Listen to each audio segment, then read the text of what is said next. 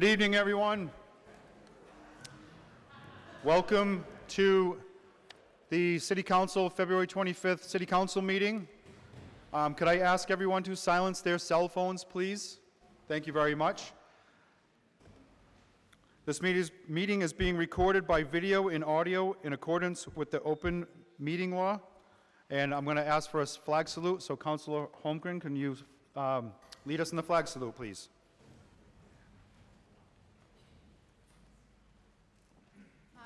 Allegiance to the flag of the United States of America and to the republic for which it stands, one nation, under God, indivisible, with liberty and justice for all.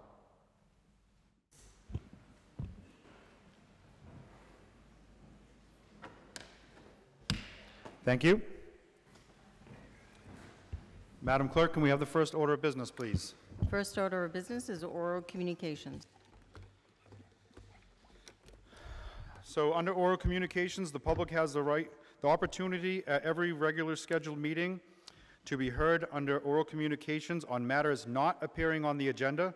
Oral communications shall allow any resident who has a request or complaint of any nature relative to city business to appear before the City Council, state their problems without debate, and the matter shall be referred to the proper agency through the office of the mayor.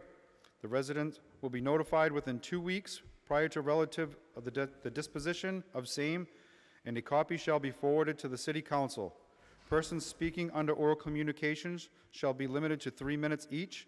The Council President shall not allow complaints to individual performances. So is there anybody here that would like to speak under oral communications this evening? Step right up. Name and address, please. Hello, my name is Patty Amaral. I live at Myrtle Square. I would like to talk about traffic in our city. We all have experience sitting in it, driving in it, and we dislike it. Our city is a tourist town now, but our visitors don't come just in the summer. Now they are arriving sooner and sooner, making driving in our small town much more difficult and unsafe. Today I took an hour from my day, from 2:30 to 3:30, and I stood at the corner of Easton Ave and Webster Street and counted cars. I counted 709 cars on Easton Ave. 84 of those cars turned onto Webster Street, and 135 cars coming from Webster Street. I witnessed many near accidents as well as cars parked illegally. What can be done in this area and throughout our city? We could have a police officer stationed at one of those areas, and their presence could help.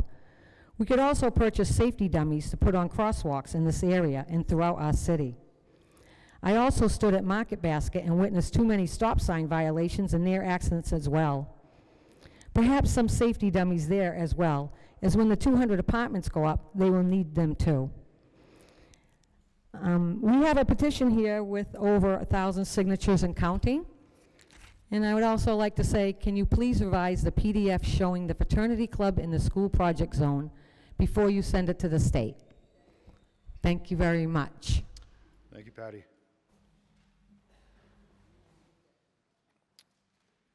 Madam Clerk, can we have the next order of business, please?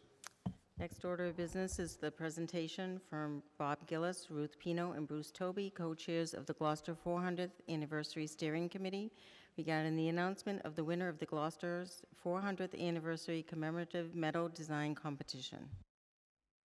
Welcome, Mayor Toby. How are you? I'm well, Mr. President. My best to all of you, and my thanks on behalf of the Gloucester 400 team, which grows by the day, for your allowing us to join you this evening. We appreciate you hosting this event. I like to say back in the day that this auditorium, this room, is the community's living room. And it's in that spirit that we're here this evening. And I'm going to talk through the chair, but I'm going to look at the audience too, because this is a community event we're having tonight. Anytime you want to get information on the 400th as it evolves, we're 3 years plus away, the first thing I want to do is highlight our website, which is growing by the day because things are happening and traction is being gained. For the record, that's www.gloucesterma400.org. I think there'll be pictures of tonight and the happy selection about to occur that'll be up there pretty quickly. I'd like to give a little bit of context on the medal competition. Then Tri-Chair Bob Gillis is going to get up and give some thank yous to folks who've been instrumental in getting the medal competition to this point. And then Tri-Chair Ruth Pino has the distinctive honor of opening the envelope and reading the name that none of us knows yet of the winner of this competition. Those slides that are just going to rotate while the three of us talk represent the images of the 300th anniversary, the 350th, and the 375th. And in 50 years, the medal picked tonight will be on whatever the functional equivalent of PowerPoint is when another winner is announced, having been chosen. We're building a foundation for the 400th. It's going to be dynamic. It's going to be a celebration for us, by us, of us, that others are welcome to come watch. And it's going to celebrate and commemorate Gloucester, its heritage, its legacy, and first and foremost, as we focus on a lot of components of that legacy, our people. If you've seen our logo, what is our tagline? Our people, our stories.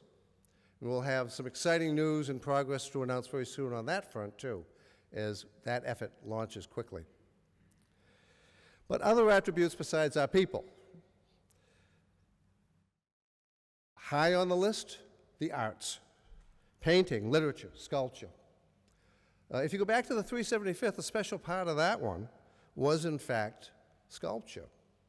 And this room has hosted, in recent years, some memorable events. The Fishermen's Wives coming here, and the mayor will remember that well, with the announcement of the selection of the design for the statue that now graces the boulevard, the Fishermen's Wives Memorials. Al Duca of Annisquam coming here with the maquette that again became reality, the Fitzhugh Lane Memorial down on Harbor Loop. And perhaps at a special crowning 375th event was when this room looked like the Isabel Stewart Gardner and it hosted a nationally recognized figurative sculpture show. But the medal is just as much a part of that as anything. The selection of the 375th, as mayor, I got to participate with co-chairs John Bell, later mayor, and Gap Lafata, longtime councilor, sitting down with Walker Hancock to offer him the medal. No, I'm not at that point in my career. He was 98 at that point. But I have a protege who will work under my tutelage, and that'll be the bronze that comes up, the silver that comes up next by Daniel Altshuler. This time we took a different tack, a very different tack. And we went literally international in promoting this competition. And the responses that we got, the designs that were shared with us, were international and national. 50 competitors. And who came out of a blind selection to be our three finalists? Young women with roots in Gloucester. What does that say about Gloucester? Huh? I want you three and your families, and I don't believe Shannon's here this evening, but 2 out of 3 ain't bad, and you be proud you carry this the rest of your lives. The winner's medal will be cast, but there will be only 3 winners tonight because the other 2 will be cast before we're done too. So there's a lot to come out of this, and we're very proud of the way this event has gone and the participation it's evoked. So that's the context. That being said, I'm going to sit down. Bob Gillis is going to come up and do some thank yous.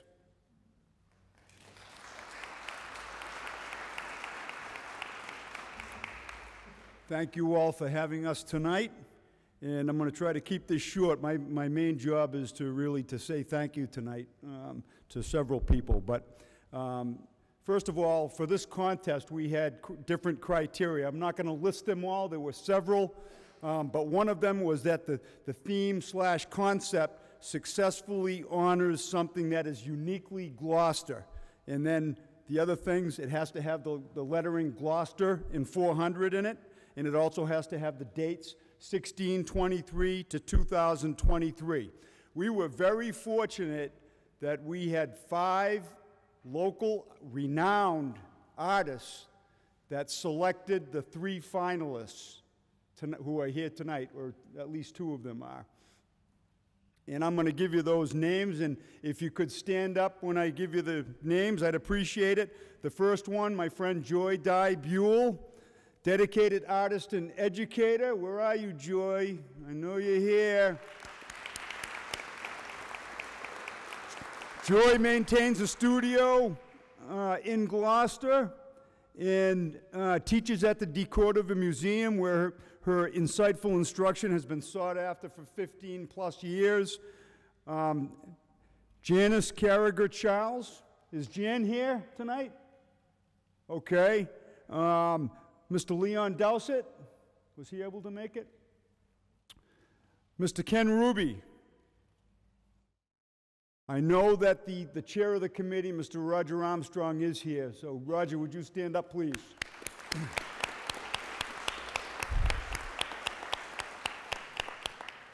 Roger is a longtime civic leader and champion of the arts in Gloucester. Mr. Armstrong is also an owner of the state-of-the-art gallery on Rocky Neck.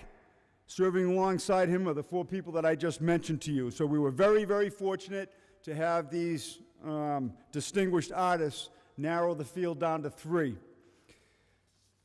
And that happened back in October. From there, what we did was we enlisted the assistance of Rebecca Reynolds, who happens to be the executive director of the Manship Studio in Gloucester. I'd like to have Rebecca stand up because she has been instrumental in this whole thing. Rebecca taught us the meaning of the name of the term numismatist. Anybody heard of that before? But we learned that term. The other thing that we learned from Rebecca was that these aren't coins. These are medals. Remember that, okay? But that was only the tip of the iceberg. We couldn't have gotten this far without Rebecca Reynolds, truthfully. And she helped us to enlist 2 nationally known numismatists, one who came up from Brooklyn, the other one from Rhode Island, who came up to judge the 3 medals. We locked them in a room, and they were there for 40 to 45 minutes. We asked them to put the name of the winner in an envelope, seal the envelope, and Ruth Pino is holding that envelope right now.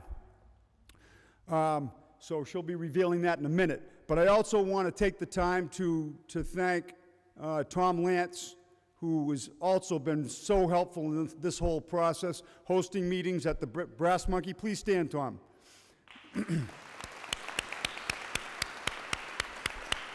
And he has helped us immensely along the way, too. And also, I want to give a heads up to Christine Armstrong, who has been there side by side with us right along. You're still here, aren't you, Christine? There you are. It's been very helpful.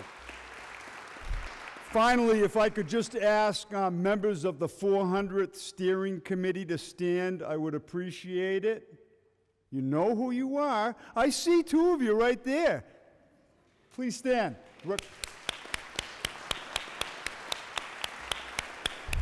The steering committee has been working very hard it's been 2 years now. We've been working for 2 years on this and doing a great job. Finally, I would ask that the members of the board that oversees our steering committee, which is the Gloucester Celebration Corporation, those board members, please stand if you would.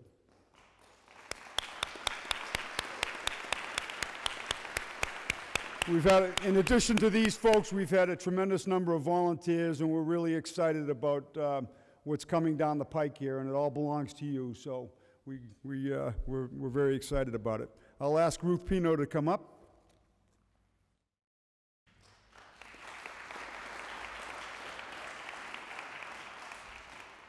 First, it took me a whole year to learn how to say numismatist.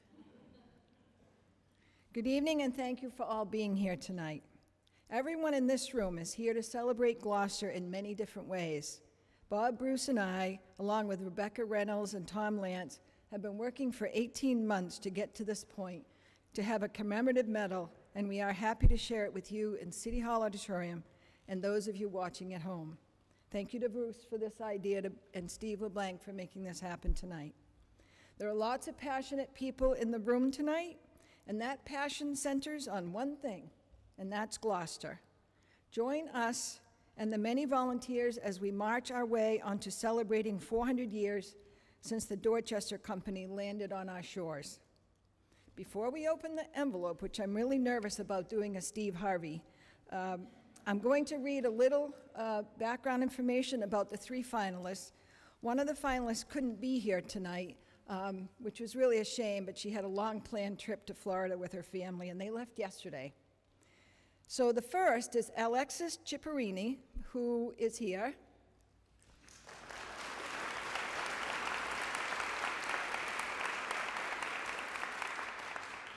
Whether making art or playing with her dog, Frank, the ocean holds a special place in Ciparini's heart and mind.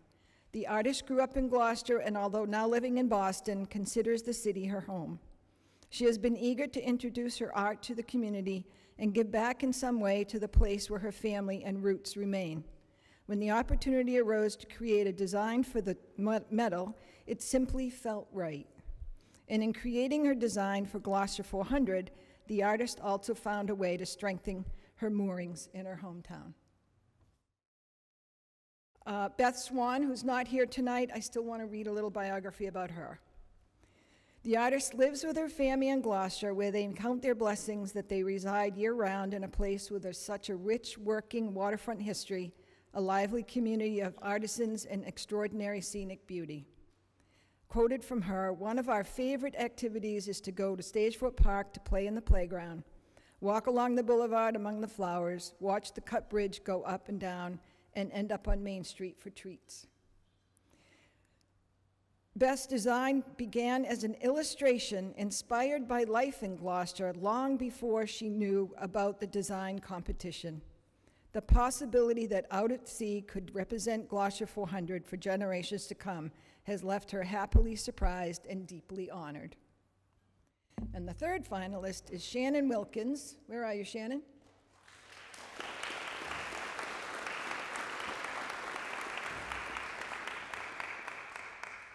In Shannon's own words, Gloucester means family.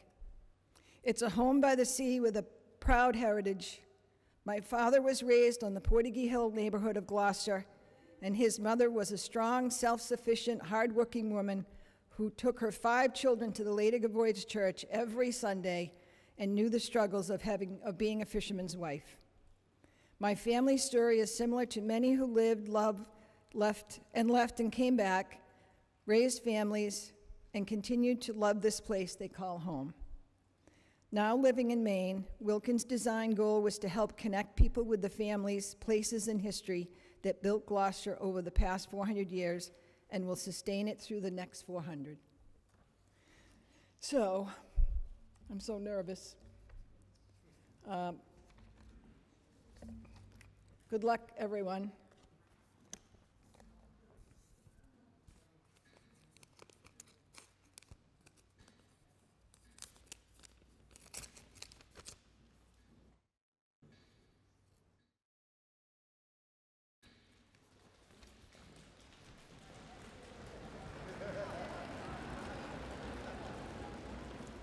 And the winner is Beth Swan.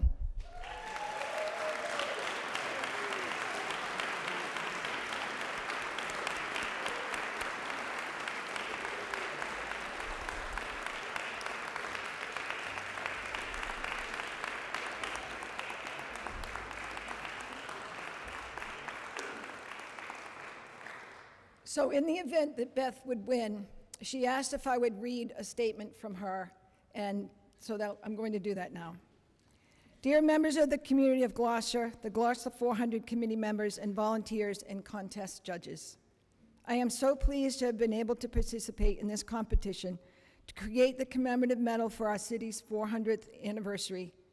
Living in Gloucester is a special privilege, and I am elated that a miniature tactile piece of art will be fashioned of my design, depicting some small facets of our multifaceted and vibrant home. I like to think of the medals being crafted, enjoyed, held, gifted, peered at closely, and passed on for generations. It is an honor.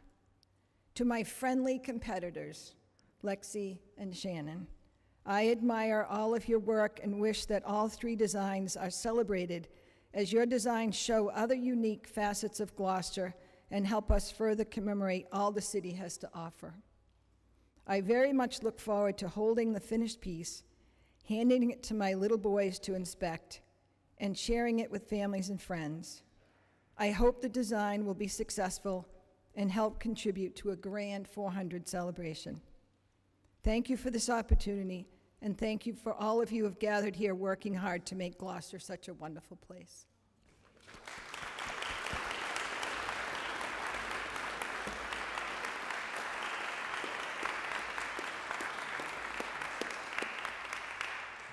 So there you have it.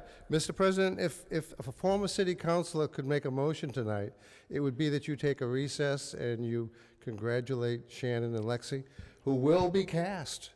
You will be cast. I would have made that motion. Thank you again. I'd like to entertain a motion to have a 10-minute recess. So moved. Thank you. All in favor? Aye. We are in recess for 10 minutes. I'd like to thank everyone coming out this evening. Those of you who are going to stay, could you please take your seats? We're going to resume our city council meeting.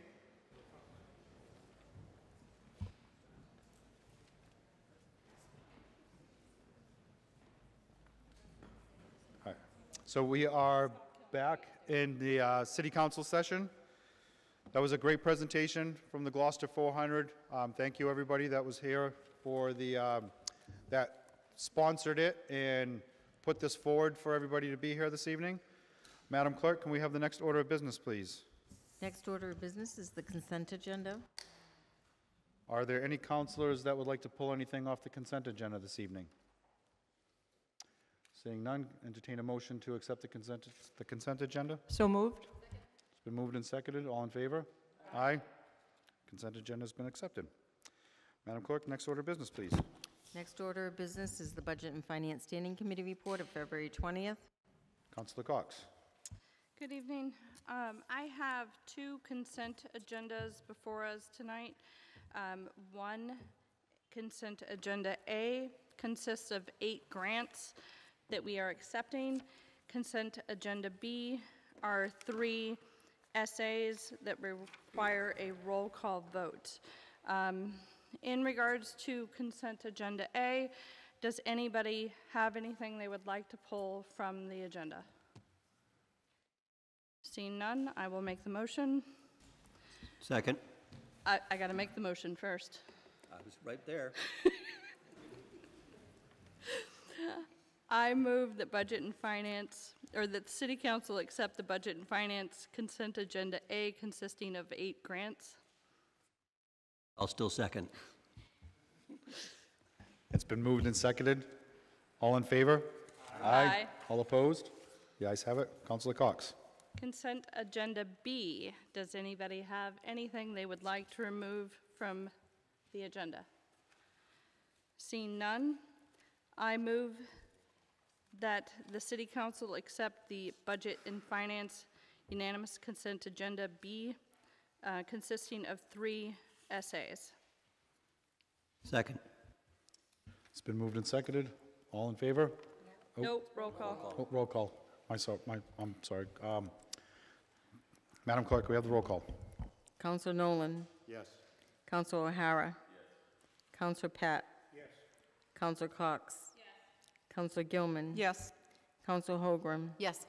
Councilor Blank. Yes. Councilor McCarthy. Yes. And Councilor Memhard. Yes. The BNF unanimous consent agenda B for essays 21 through 23 passes on a vote of 9 in favor, 0 opposed. Can we have the next order of business, please?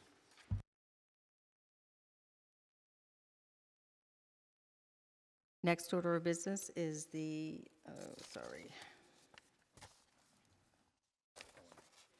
the ordinance and administration February 17th.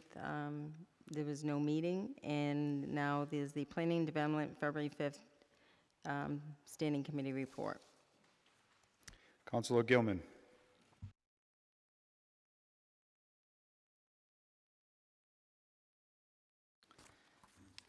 Council, before we get started, I would just like to disclose that under MGL, Chapter 268A, Section 23B3, that I'm a volunteer with the Gloucester Education Foundation Community Council, and I have no financial interest or conflict on the matter before the committee.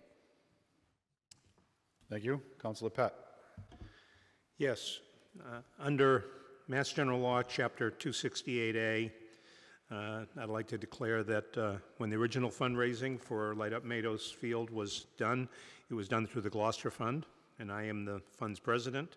Thousands of dollars was raised, for which and the fund had no financial interest, was only assisting the group in raising funds, which were turned over to the Gloucester Fishermen's Athletic Association. And again, I have no financial interest or conflict and can discuss and vote on the requested matters before us this evening. Thank you, Councilor Pat. Councilor Gilman. Councilor, through the chair, I'd like to ask if Attorney Payson can come up, because there are a few questions that have come up over the last couple of days that we'd like him to answer for us. Thank you. Absolutely. Chip. Thank you, Mr. President, members of the City Council. There are some members of the administration who will follow me who'd like to respond to some of the questions that were raised last night. We hope you'll find them informative. But before they do, I wanted to provide some clarity regarding a possible deed restriction for the East Gloucester school site. As you're aware, the Article 97 petition proposed removing any possible Article 97 restriction from Meadows Field and instead placing an Article 97 restriction on the East Gloucester site. This is a proposal we're making to the state. If they accept our proposal and vote to approve the petition, we, the city, are responsible for placing the deed restriction on the East Gloucester site. We draft the restriction, we execute it, and we record it. So if the Article 97 vote passes the legislature, the city will not place a deed restriction on the East Gloucester school site until well after the debt exclusion vote in November. Now I'd like to turn it over to John Dunn. He's got another matter that he'd like to discuss. Thank you, Chip. John? Good evening, councilors. During last night's testimony, there were some questions about the timing and the timeline of the Article 97 issue, and I thought it might be helpful to kind of review both what's happened in the past as well as why we're trying to move forward on this at this point in time. So in 2014, the East Gloucester Elementary School was identified as the most in need of a new facility after the West Parish School, which was already in the works. In February of 2017, East Gloucester was selected by the MSBA for a school building project. In September of 2017, the East Gloucester School Building Committee was formed and has met approximately 40 times since then. I didn't count them all up, but it seems to me like maybe it's 140. But in December 2017, the then City Council approved a feasibility study appropriation in the amount of $1 million. In May of 2018, an OPM was selected, owner's project manager. That is as required by MSBA rules. That then owner's project manager was on board with the school building committee, and they then we made a decision on a designer, and that was in November of 2018. Once the designer was on board, we kind of went across the area to identify potential sites for the new school. 5 potential sites were identified at that point. 3 were identified as the most likely to be developed for the new school. Those were the East Gloucester site, the Veterans Memorial site, and a portion of the city-owned property off of Green Street. At that point, the city's legal office began title work on all 3 sites. In September of 2019, 9 potential options over the 3 sites were reviewed and reduced to 2. And then in October of 2019, the veteran site was approved for the new consolidated school. It was chosen by the school building committee and subsequently approved by the MSBA. So that kind of is the overall timeline that has gotten us to this point. In the summer of 2019, it was decided by the school building committee to target the summer or early fall of this current year, 2020, for the submittal of schematic design plans for approval by MSBA and to schedule a citywide vote for funding of the project. The MSBA schedule provided for an appearance at its August 2020 meeting. After consultation with the city clerk's office, the only reasonable option for the override vote was to be in November of 2020. In October 2019, General Counsel Chip Payson briefed the building committee on the status of the title work on the veteran site, because this was the site that was chosen. He recommended Article 97 legislation at the state level to remove any small but potential issues regarding the school committee gaining clean care and custody of the entire site as required by the MSBA. The Article 97 action requires approval by a two-thirds vote of both the state Senate and House. As the current legislative session ends on July 31, 2020, we need to move this along in order to show the MSBA that the school committee has control of the site. The legislature will not come back into session until 2021, so if we want to garner MSBA approval, we must petition for Article 97 action in the next little while. So that's why we are here before you for this. We do have a relatively small window of time. Now, the other thing that we recognize, and that is part of the overall project. As with any school building project, there is a natural cycle for when major construction renovations projects should start, and that is at the end of the school year in June. As well, a new renovated building should be occupied at the beginning of the new school year in September. So we're kind of looking at a year between taking action and actually moving forward on a potential project. If we do not adhere to the schedule proposed, we risk losing a year in the process. And at this point, construction inflation is running at an annual rate of 4% to 8% a year. It has been recently at the top end of the scale for a variety of reasons, but 4 to 8% a year, 4% is basically somewhat historical. So construction inflation almost always outpaces regular, consumer inflation in the economy.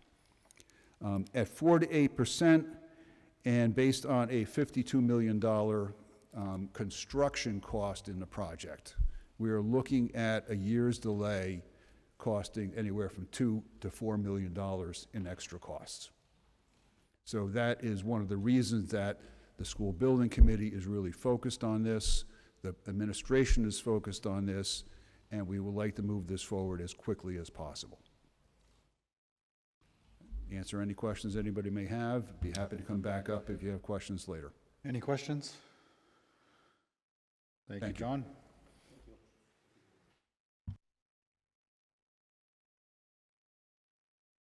Mr. Catamatori. Good evening.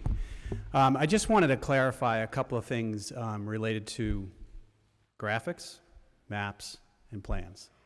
There were a couple that were introduced last evening during the public hearing, and I wasn't exactly sure what was being presented to you. You may have received things via email, or some of the speakers actually had some either maps, graphics, or plans in their hands. There was one reference to a graphic that was in a presentation that was made to the school building committee about 2 weeks ago from a traffic engineer from Niche Engineering that's working with Durham Whittier as part of the design team of the combined school project. And the purpose of that graphic was to present data related to collecting traffic in the current condition and also what might happen in the future if there were a combined facility at the veteran site. And so traffic engineer, not land surveyor, put a yellow area over the entirety of the current school as well as the Mados Field and some parcels to the north. It was purely just to identify the area that, in his eyes, he is focused on as basically the center of the evaluation of traffic. So there was no intention to include anything other than the Veterans site as well as Mados in that graphic. There is no intention by the administration to do anything other than the petition that's before you to expand the footprint allowed for this combined school to include the Mados site. And if that's something that anyone wants in writing, the administration has said they're happy to put that in writing, that, again, there's more than adequate room for the proposal. And if you also looked through that presentation later on, the site plan was included, which, again, only encompasses those 2 parcels. I've also seen a submission of a plan, and it actually is a plan, although it's an old one, relating to the Parsons Playground as well as the East Gloucester School site. And I can tell you that in the packet that was presented to you from Chip Payson with this petition, that no net loss that you heard a lot about last night, which is a state policy, the initial analysis was looking at essentially almost all of the green space on the Mados site, as well as some portion of that extends onto the school site. There's actually a line that divides right field that's actually on part of the school property. So that initial analysis was just to show that at the end of the day, there was approximately, and it was a little bit less than 3 acres of green space on the combined, Veterans and Mados site, and more than that would be compensated by putting a restriction on the entirety of, there's already a restriction on the Parsons site, but the piece that encompasses the school use right now at East Gloucester.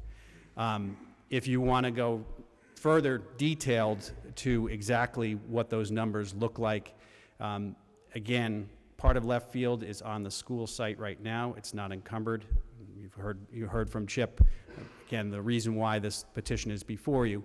The Mados parcel itself is about 2.3 acres, and all of the land that's at the East Gloucester site that's not currently part of the playground and restricted is about 2.8 acres. So any way you want to look at it, there's more land at the end of the day that would be restricted as part of this proposal.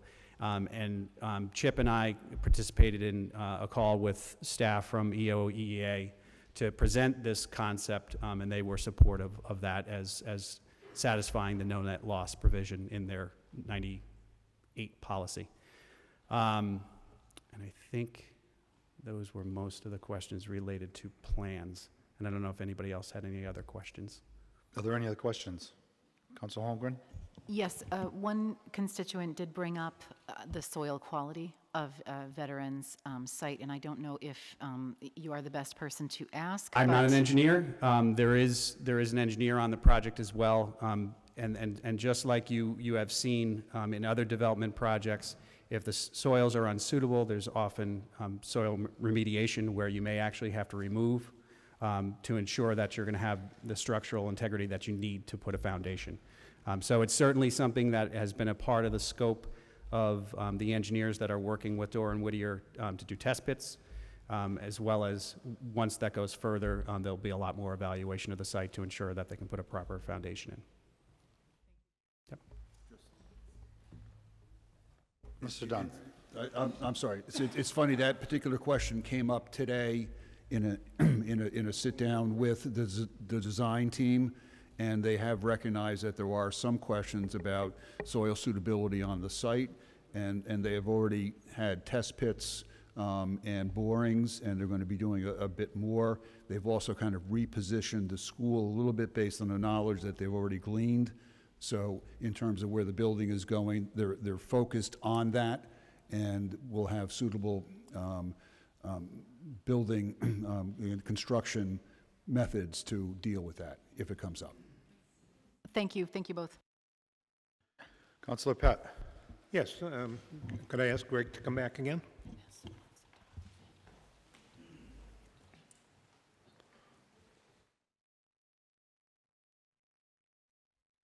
Just a clarification for everyone on the acreage between both Mados/Veterans and East Gloucester/Parsons.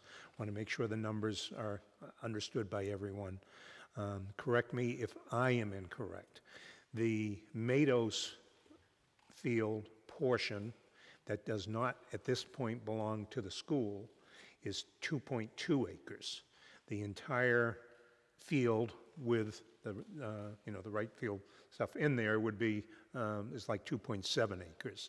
Then if you go to East Gloucester, the acreage at East Gloucester, if you do not include the Parsons portion that's already deed restricted, is approximately 3 acres. Is that correct? I mean, again, these And are I know all, that these there are was all. changes where some of the building was. We're talking about tenths of acres, but that's about right. Okay. I mean, what I have estimated for East Gloucester is around 2.8. So again, I tried to focus on, again, what we're talking about is Article 97, the Mados parcel, which is around 2.2 to 2.3, and we can get an exact measurement of that. And then everything that's not restricted or part of the Parsons is about 2.8. Okay. Thank you. Councilor Memhard. Greg, if you don't go too far, too quick, I'm concerned, just to clarify what the change will represent in our East Gloucester neighborhood at the current site of the East Gloucester School.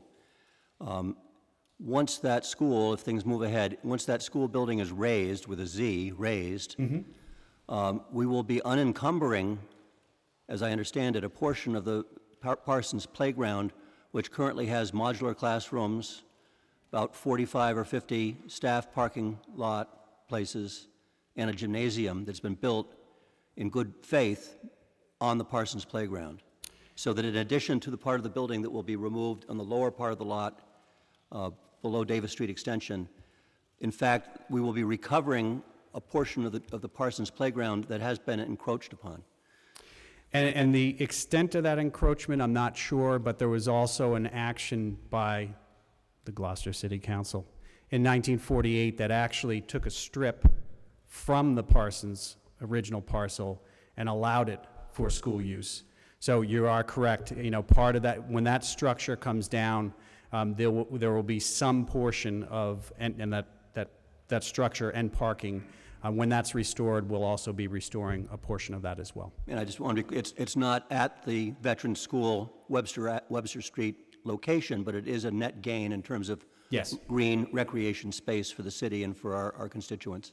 And that's the graphics, and again, I'll call them graphics, that were a part of the packet that Chip had forwarded to the council.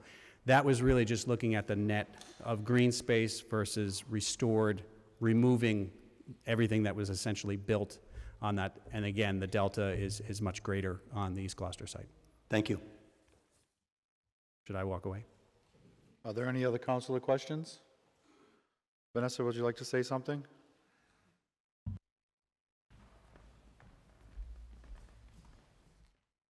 Good evening, councilors.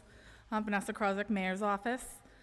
On behalf of the Mayor's Office, and to be very clear, the city is fully committed to relocating and rededicating Mados Field to Green Street.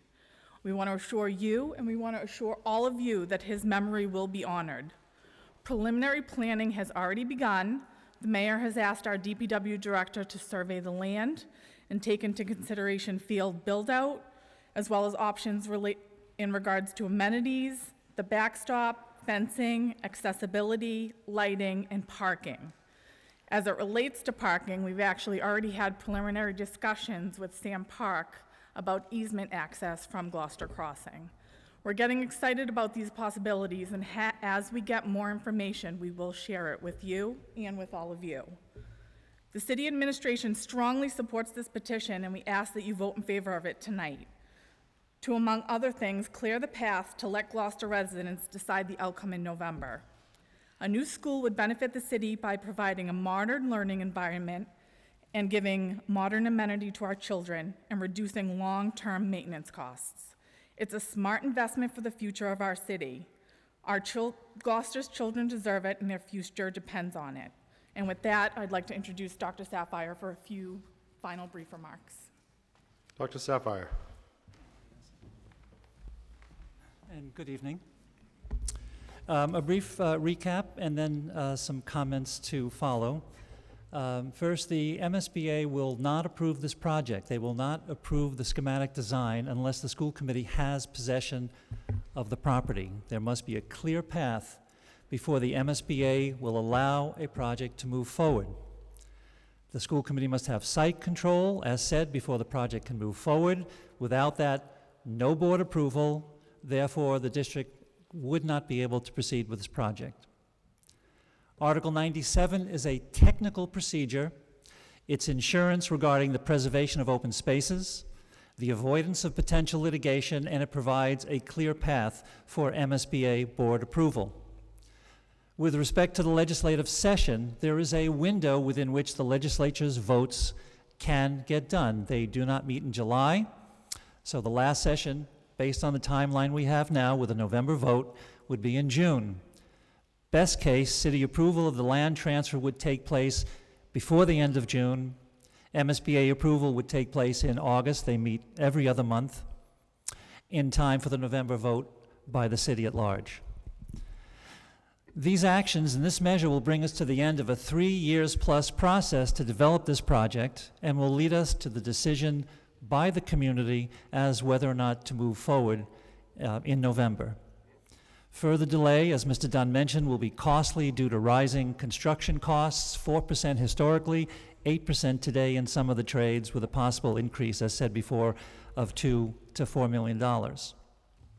Furthermore, no private property will be taken for this project, and as Mr. Catamatori said, that the city is prepared to put that in writing. The softball field or fields will be reproduced or relocated. And another sensitive issue, what was dedicated can and will be rededicated thoughtfully and respectfully. What has been given little attention in last night and tonight's conversation are the needs of Gloucester children, and Vanessa began to address that. How we educate our children has changed considerably since our 5 elementary schools were built.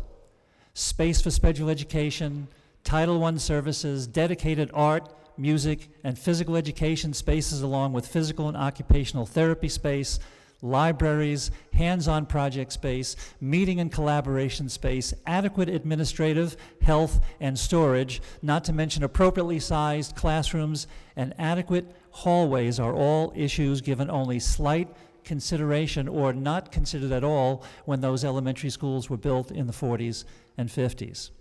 The lack of these elements handcuffs our teachers from performing their job well and deprives our students of the best education we can provide. The reality of 21st century education and life has dramatically changed what we expect of our buildings. Technology, for example, must be firmly integrated into all aspects of the building. The buildings should be fuel efficient and provide good lighting. In today's world, they must be designed to maximize safety and security for our children, as well as accessible to children with disabilities. There should be capacity for safe access to and from schools by foot, car, or by bus. And there should also be amenities for our employees and adequate staff bathrooms, workrooms, break rooms, etc. So with those issues in mind, and with the rest of the 21st century, and the well-being of our children of Gloucester in mind, I urge you to move this technical question, Article 97, forward. Thank you. Thank you, Dr. Sapphire. Are there any more questions from the council? Councilor O'Hara? The question, I think, Chip, might be the... Could you tell me how far a new school can be from a liquor store or a liquor establishment? I don't know off the top of my head, Counselor. I could find out for you, but I don't know. Okay, because there is an establishment very close. Mm-hmm. By my research, it's within the boundaries. Okay. Any other questions? So that concludes the portion, unless the council or you, Mr. President, have any other questions. I do want to qualify one thing that Dr. Sapphire said. The last day of the legislative session is July 31st, not June 30th.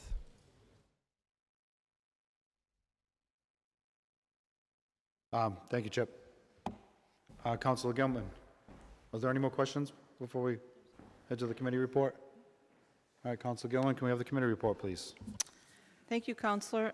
On a motion by Councilor Holmgren, seconded by Councilor Pett, the Planning and Development Committee voted 3 in favor, 0 opposed, to recommend the City Council request that the state legislatures file a petition on behalf of the City of Gloucester requesting that the General Court authorize the City of Gloucester to use certain land known and numbered as 11 Webster Street, which includes Meadows Field and is held by the city pursuant to deeds recorded at Book 2599, page 151, and Book 2867, page 34, in the Southern Essex District Registry of Deeds for municipal school purposes, without 97 restrictions on such use, provided that the legislature may reasonably vary the form and substance of the requested legislation within the scope of the general public objectives of this petition, and I so move. Second. It's been moved and seconded. Is there any narrative, Councilor? I'd like to make an amendment, if you will. Sure. I move to amend the main motion by inserting after the words "for municipal school purposes" the following: in exchange, the city will use and hold the East Gloucester school site, known and numbered as 8 Davis Street, and comprising of approximately 3 acres for public park and open space purposes, and I so move. Second. It's been moved and seconded.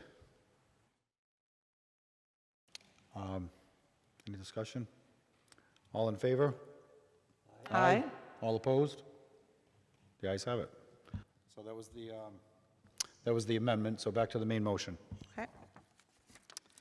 So let me read my narrative. Councilors, the MSBA process for a new elementary school began about 3.5 years ago. There were many MSBA deadlines that both the City Council and the Building Committee and School Committee have had to comply with. Part of the process was the selection of the site, which was completed and voted by the School Building Committee and also by the School Committee. Article 97, as the superintendent stated, is a technical matter and is now in front of the City Council. The matter was in front of P&D on February 5th, 2020. Resident questions were answered by administration and are reflected in the minutes. At that time, we agreed to have an additional public hearing, which was held last night, February 23rd, 2020. I'm sorry, February 24th, 2020. The article of the Mass Constitution was ratified in 1972, providing for the protection of open space from changes in use and development, with the approval of a 2/3 vote of each branch of the state legislature. In order for the city to use any property that has Article 97 protection, the city would need to replace it with a comparable piece of property of equal or greater fair market value, so that there is a no net loss of open space in Gloucester.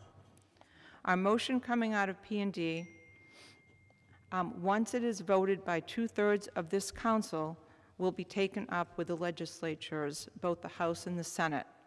Time is of the essence, as they will break the end of June. They too will need a 2/3 vote.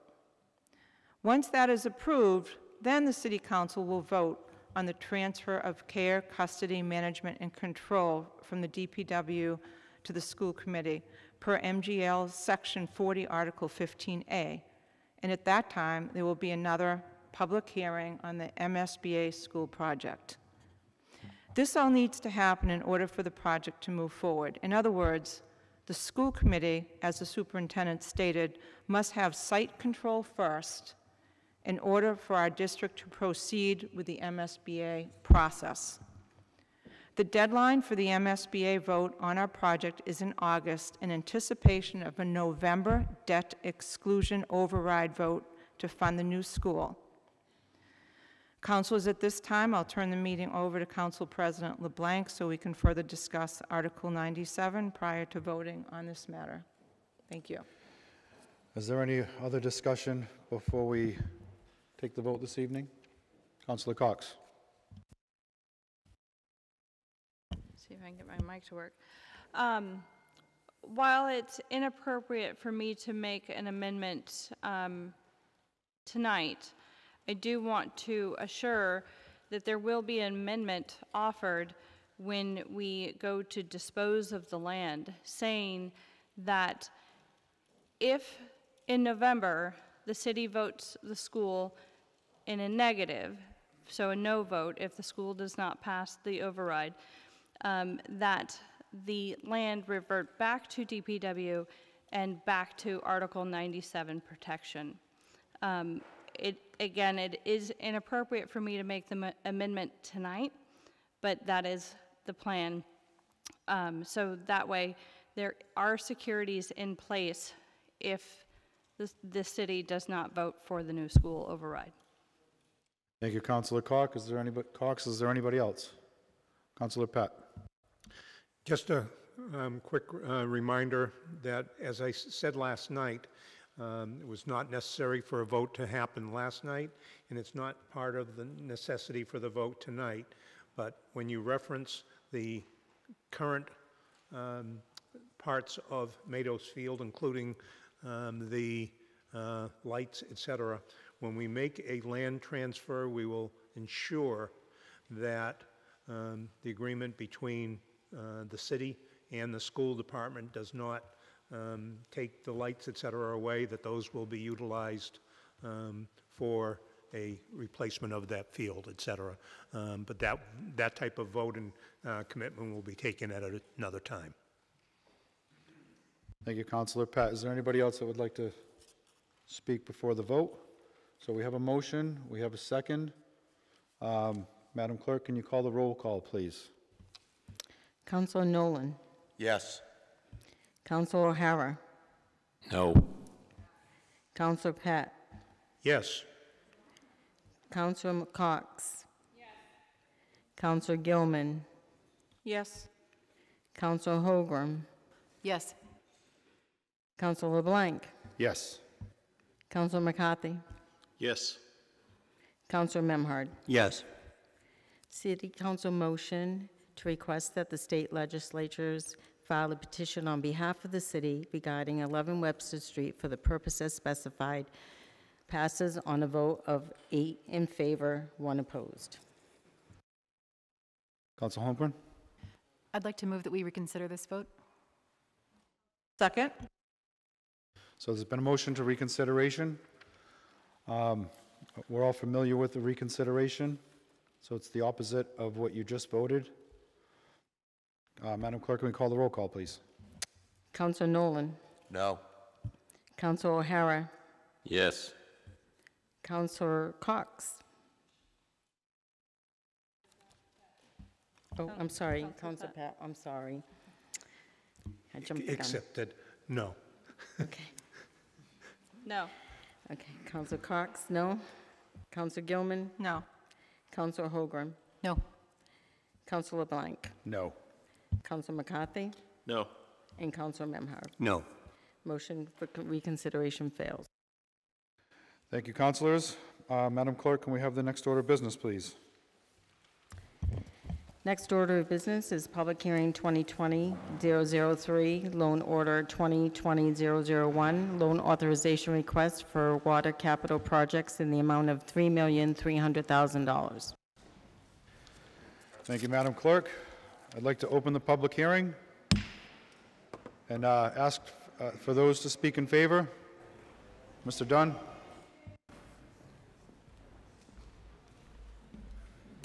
Good evening again.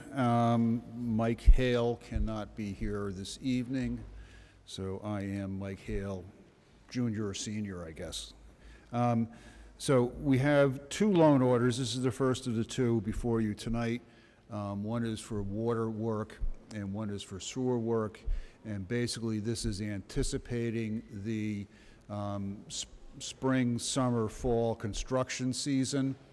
So we want to get these moved forward such that we can put contracts on the street. And then we're going to be ready to go once the weather, well, the weather has been pretty good, once it definitely turns. In the case of the water projects, $3.3 million. The big piece of this is the Briar Neck water main replacement and relining. We're also going to be doing some dam intake improvements, a final design on the Babson aeration project, some sand media replacement, and the production of an emergency action plan for dams.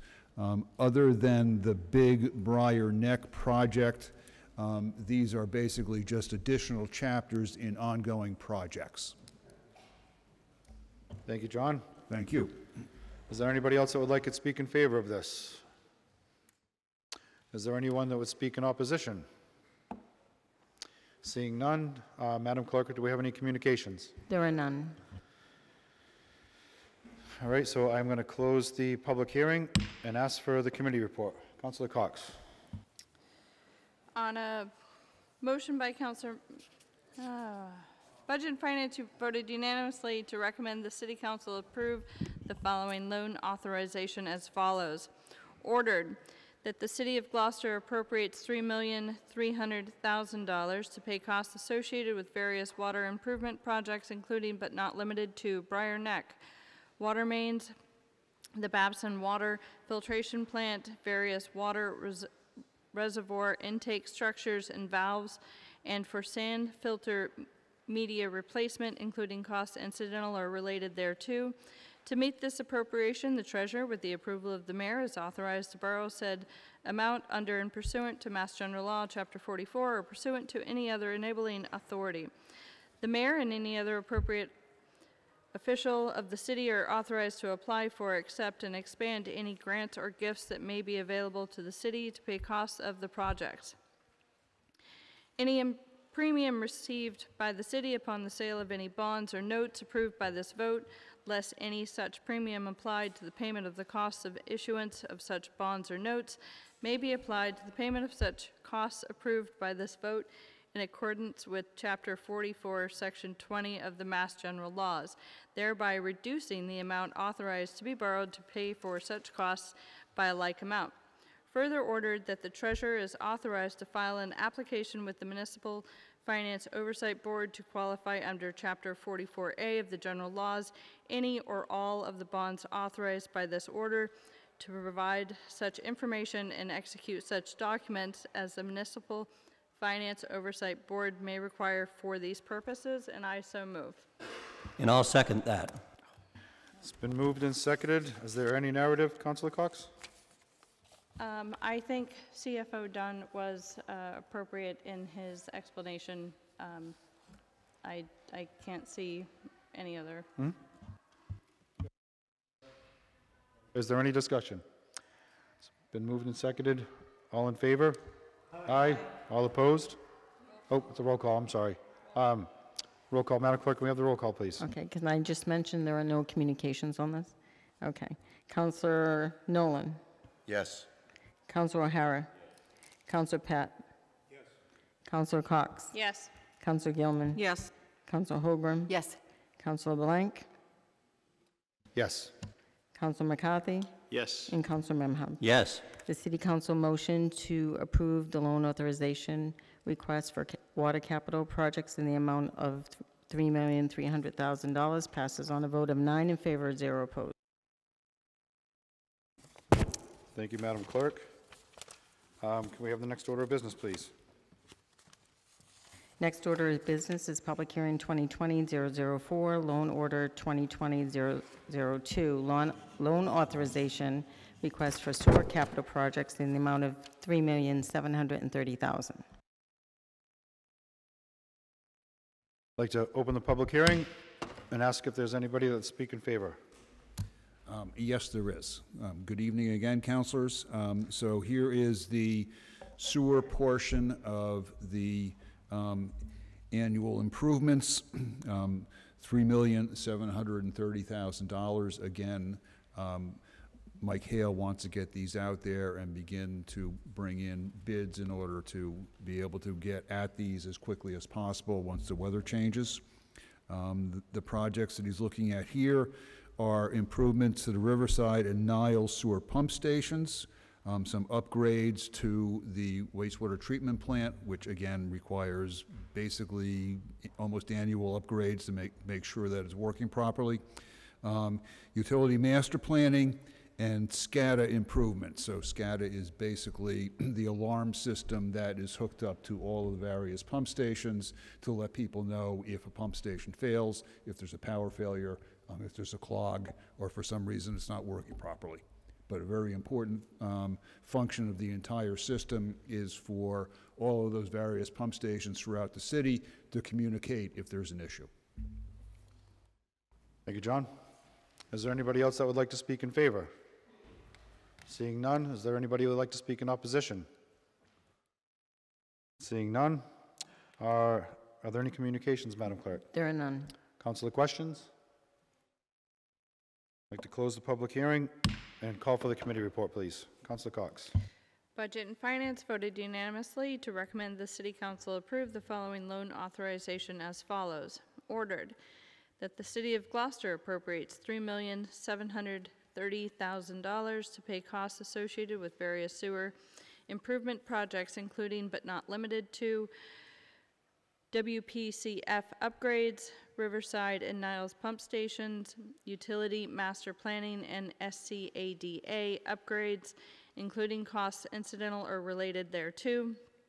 To meet this appropriation, the Treasurer, with the approval of the Mayor, is authorized to borrow said amount under and pursuant to Mass General Law, Chapter 44, or pursuant to any other enabling authority. The Mayor or any other appropriate official of the City are authorized to apply for, accept, and expand any gifts, grants that may be available to the City to pay costs of the project. Any premium received by the City upon sale of any bonds or notes approved by this vote, less any such premium applied to the payment of the cost issuance of such bonds or notes, may be applied to the payment of costs approved by this vote in accordance with Chapter 44, Section 20 of the General Law, thereby reducing the amount authorized to be borrowed to pay such costs by like amount. Further ordered that the Treasurer is authorized to file an application with the Municipal Finance Oversight Board to qualify under Chapter 44A of the General Laws any or all of the bonds authorized by this order, and to provide such information and execute such documents as the Municipal Finance Oversight Board may require for these purposes, and I so move. And I'll second that. It's been moved and seconded. Is there any narrative? No. Is there any councilor discussion? Madam Clerk, can we call the roll call, please? Councilor Nolan is absent, so Councilor O'Hara. Yes. Councilor Pat. Yes. Councilor Cox. Yes. Councilor Gilman. Yes. Councilor Holgram. Yes. Councilor Blank. Yes. Councilor McCarthy. Yes. Councilor Memhard. Yes. City Council motion to approve loan authorization request for sewer capital projects in the amount of $3,730,000 passes on a vote of 8 in favor and 1 absent. Thank you. I just want to let everybody know Councilor Nolan wasn't feeling good, so he stayed for the majority part of the meeting, and he left because he wasn't feeling good, so that's why he left this evening. Madam Clerk, can we have the next order of business, please? Next order of business is public hearing to 2020-005 to amend Gloucester Code of Ordinances, Chapter 20, Shellfish, Seaworms, and Eels, Section 3, Definitions, Section 5, taking shellfish from contaminated areas, Section 7, closing of flats of shellfish taking, Section 29, Fees, Section 30, Limits, Subsection A, Shellfish Commercial, and Section 30, Limits, Subsection B, and Shellfish Non-Commercial. I'd like to open the public hearing and ask if there's anybody that would like to speak in favor. Welcome, Peter. Good evening. Name and address for the record, please. Peter Stoner, Shellfish Constable, Full Forestry, Rockport. So most of these are just general housekeeping. The first one, Section 3, is just updating the definition to include periwinkles and conch swells and moon snails in the definition of shellfish by statutory definition pursuant to Mass General Law, Chapter 130, Section 1. They fall within the authority of the municipality to manage. The next one, Section 25, more housekeeping. We want to amend the ordinance to state that no person shall take shellfish from areas classified as conditionally approved while in the closed status, as defined by the Division of Marine Fisheries due to rain, red tide, pollution, or severe weather events. The current ordinance only addresses areas classified as prohibited and restricted. Gloucester has the majority of our areas classified as conditionally approved. They're open or closed, and that determination is made by the Division of Marine Fisheries due to water quality. Currently, we're enforcing it on state law because we don't have any ordinance that allows us to enforce it. Chapter 27, same thing. No person shall take shellfish from areas closed during those times. Tides or days that shellfish harvest is prohibited due to a municipal management plan. We have several shellfish areas that are closed on certain days or tides by our management plan versus a marine fisheries plan. We don't have any ordinance to prevent illegal harvest during the times that these flats are closed.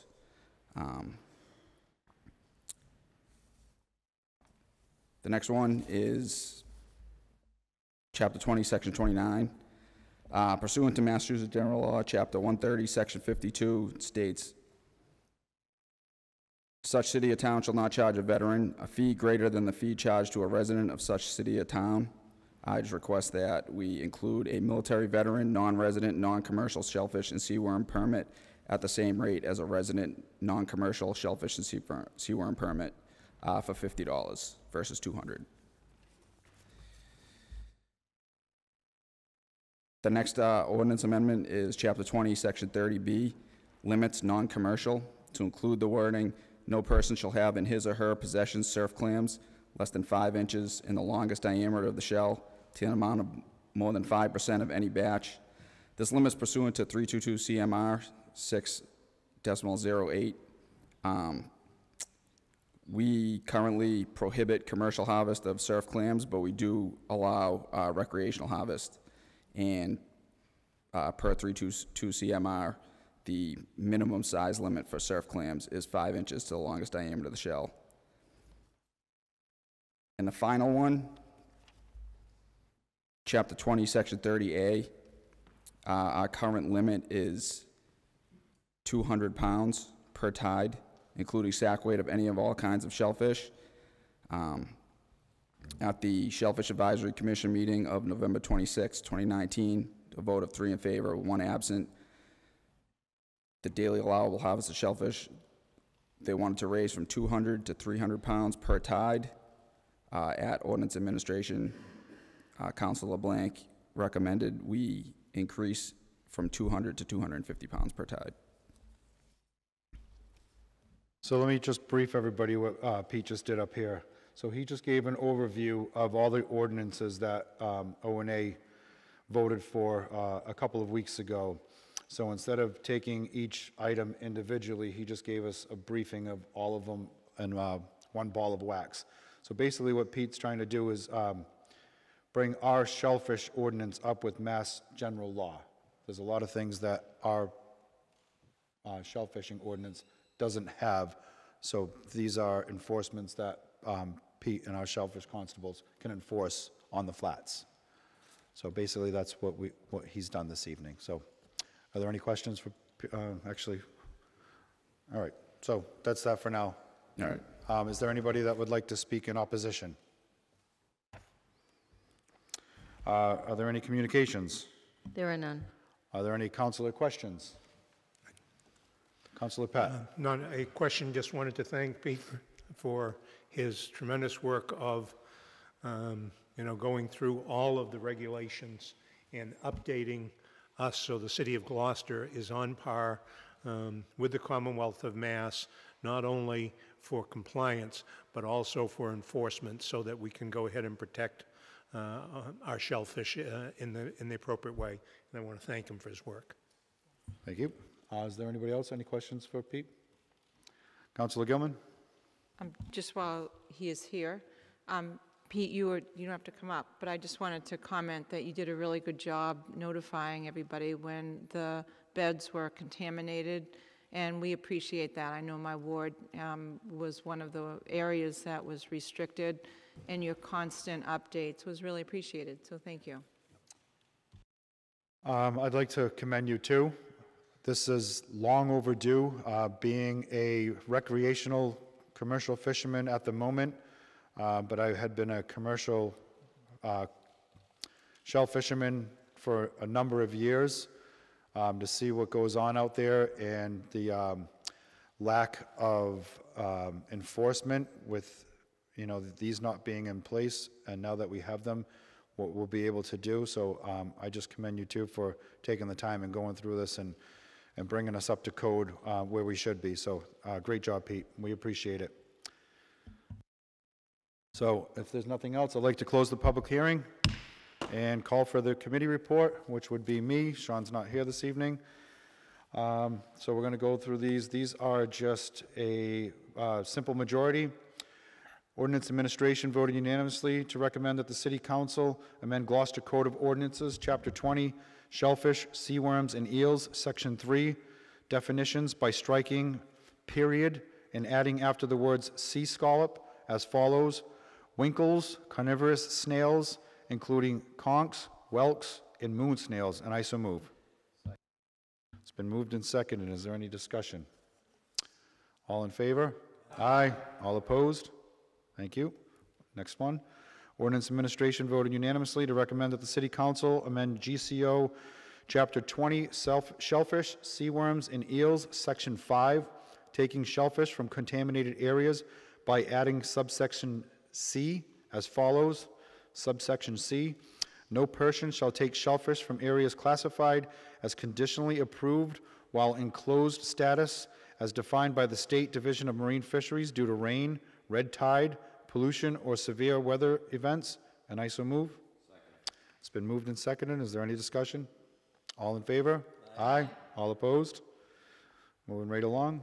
Ordinance Administration voted unanimously to recommend that the City Council amend Gloucester Code of Ordinances, Chapter 20, Shellfish, Seaworms, and Eels, Section 7, closing of flats for shellfishing, taking by adding a last sentence to the section as follows: no person shall take shellfish from areas closed during those times, tides, or days that shellfish harvest is prohibited due to the municipal management plan, and I so move. Is there any discussion? All in favor? Aye. I feel like them like she-shell, she-shells by, oh my goodness. Yeah, there's too many shushes in this. Moving right along, Ordinance Administration voted unanimously to recommend that the City Council amend Gloucester Code of Ordinances, Chapter 20, Shellfish, Seaworms, and Eels, Section 29, fees by adding subsection 12, military, veterans, non-residents, non-commercial shellfish, and seaworms at the rate of $50, and I so move. Second. It's been moved and seconded. Any discussion? All in favor? Aye. All opposed? Ordinance Administration voted unanimously to recommend that the City Council amend Gloucester Code of Ordinances, Chapter 20, Shellfish, Seaworms, and Eels, Section 30, limits, subsection A, shellfish, commercial, by striking the number 200 and adding the number 250, and I so move. Second. It's been moved and seconded. Is any discussion? I'd like to just touch on this real quick. So the Shellfish Advisory Committee voted to have 300. Being a shell fisherman myself, that 300 is a really big number, and it's it could cause some really some harm to the flats with people digging that much. So I talked to our shellfish warden. We had a brief discussion to start off at 250. See how that goes for a little while, and then if that goes well and there's no harm done to the flats, then we can bump it up to 300, rather than starting at the 300 and seeing harm done and then knocking it back to 50, but the harm that's already happened is just it's going to take a while to replenish itself. So we figured that it would be easier to start at 250 and go up rather than starting at the top and coming back down. So that's just the narrative on that. So it's been moved and seconded. All in favor? Aye. All opposed?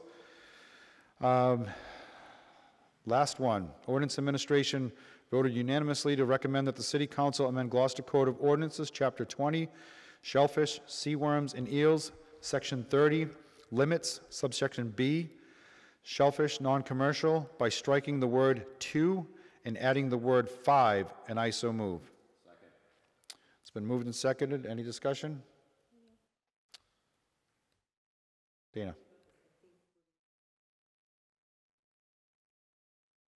Okay, so it's been moved and seconded. All in favor? Aye. All opposed? The ayes have it. And give us 1 second while we look through our committee report.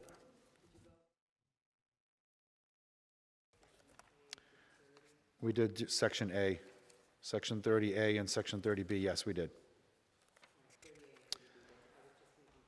Okay. All right, so that concludes the committee report for Ordinance Administration. Madam Clerk, can we have the next order of business, please? Next order of business, public hearing 2020-006 to amend Gloucester Code of Ordinances, Chapter 10, Waterways Administration, Section 87, Harbor Master Patrol Details by striking subsections B and C and adding new subsections B and C. I'd like to open the public hearing and ask if there's anybody that would like to speak in favor. Our Harbor Master, T.J. Shimataro. Good evening. As you guys are aware, a few years ago, I brought forward this detail 1080 or this detail ordinance 1087. When I assumed the position as harbor master, there was no ordinance in effect for the harbor master's office to perform details and get paid for them. That presented itself a problem. There's a lot of work going on the waterfront. Some things include details. We just had 2 weeks straight of around-the-clock 24/7 details at the train bridge through a captain of the port order due to the channel closure. So at the time, it was kind of a sense of urgency. I put a detail ordinance forward. It really wasn't enough meat and potatoes, if you will. After some discussion with the HR director, over this past off-season, she recommended that I clarify a few things and strengthen the ordinance and make it a little more in line with other departments that conduct details, like the police department. So it's kind of long and drawn out, and it breaks down per person per hour. It's very similar to the police department's ordinance. I worked with them, and I worked with a similar in neighboring harbor master's office in Salem and kind of modeled it off of what they do. They're comparable to Gloucester. They run a similar program and have similar situations. So this is just getting us to where we need to be, cleaning up some language and making it more defined for not only the city, but for the companies in which require details and the legalities behind that. So that's pretty much it. Does anyone have any questions pertaining? Not just yet. So we're going to go through the public hearing. All right. Thanks. All right. Is there anybody else that would like to speak in favor? Seeing none, is there anybody that would like to speak in opposition? Seeing none, Madam Clerk, are there any communications? There are none. No communications. Do we have any councilor questions? Seeing none, I'm going to close the public hearing, and I will read the committee report. All right. Try to get through this as quickly as possible. Ordinance Administration voted unanimously to recommend that the City Council amend Gloucester Code of Ordinances, Chapter 10, Waterways Administration, Section 87, Harbor Masters Patrol Details, by striking subsections B and C and adding as follows. Subsection B, the harbor master shall charge a fee of $105 per hour for the use of a vessel and 2 assistant harbor masters during daytime hours, 6 a.m. to 8 p.m., and a fee of $145 for an hour for nighttime hours from 8 p.m. to 6 a.m. In the event that the supervisors are required, the harbor master shall charge a fee of $125 an hour during daylight hours and $175 for nighttime hours. Subsection B, hourly rates as follows. Subsection 1, a flat fee of $40 per assistant harbor master plus $25 an hour for use of each vessel needed during daylight hours with a minimum of shift of 4 hours. If the detail exceeds 4 hours, it shall be a minimum of 8 hours, and if the detail exceeds 8 hours, it should be an hourly charge until 8 p.m. Subsection 2, a flat fee of $60 per hour per assistant harbor master plus $25 for each use of a vessel needed during nighttime hours with a minimum shift of 4 hours. If the detail exceeds 4 hours, it shall be a minimum of 8 hours, and if the detail exceeds 8 hours, it shall be an hourly charge until 6 a.m. Subsection 3, a flat fee of $50 per hour per supervisor plus $25 for use of each vessel needed during, for $25 per hour for each vessel needed during daylight hours with a minimum of shift of 4 hours. If the detail exceeds 4 hours, it shall be a minimum of 8 hours, and if the detail exceeds 8 hours, it shall be an hourly charge until 8 p.m. Subsection 4, a flat fee of $57 per hour per supervisory plus $25 an hour for use of each vessel needed during nighttime hours with a minimum shift of 4 hours. If the detail exceeds 4 hours, it shall be a minimum of 8 hours, and if the detail exceeds 8 hours, it shall be an hourly charge until 6 p.m. 6 a.m., I'm sorry. And I so move. Second. It's been moved and seconded. Any discussion? Councilor Cox. Dana, on subsection 4, it says supervisory. It should just strike the Y. Because the other one says supervisor. And I do have a question for TJ, if you don't mind. Absolutely. TJ?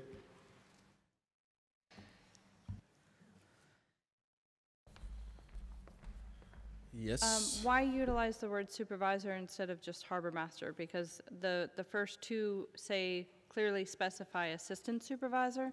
Well, Is there's a deputy Okay. harbor master, so it's just under supervisor. Okay, so it's assistant, deputy, and then yourself. Correct, and it's kind of similar language to what others that will be hiring the details are used to, instead of the jargon of harbor master, deputy, assistant, so we just use supervisor.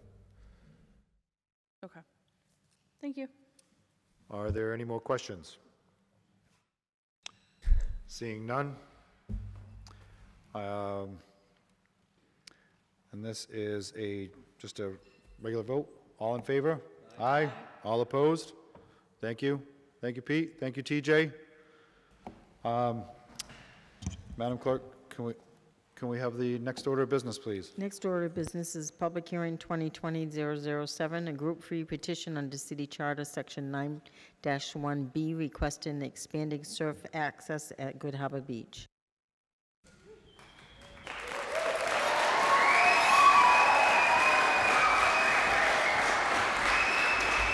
What's that? All right, so who likes to surf? All right, so I'm going to explain a couple of things to you guys this evening. So we'll have a lead presenter, up to 15 minutes. We'll try to be brief, and if anybody would like to come up and speak after that, we'll give you 3 minutes. So there isn't going to be any action from us this evening, so we're here to listen to you. It's a listening post for us, and we'll open the public hearing and ask if there's anybody that would like to speak in favor. Name and address for the record, please. And if anybody one more thing, and if anybody has anything written, could you please leave it with our clerk of committees on her desk, please? Thank you. Absolutely. We'll be submitting tomorrow morning or this evening. Before we get started, well, my name is Courtney Hayes. I'm a Gloucester resident. I live at 1057 Washington Street. Before we get started, I wanted to recognize and thank all the surfers, ocean lovers, and their families who are here tonight to support our proposal for expanded surf access at Good Harbor Beach. Please stand up. Woo! Thank you.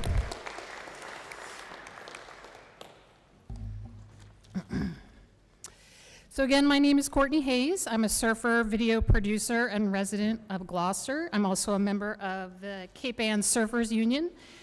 The Cape Ann Surfers Union is a grassroots organization devoted to expanded ocean access for Cape Ann surfers and the promotion of a healthy and safe ocean environment for all.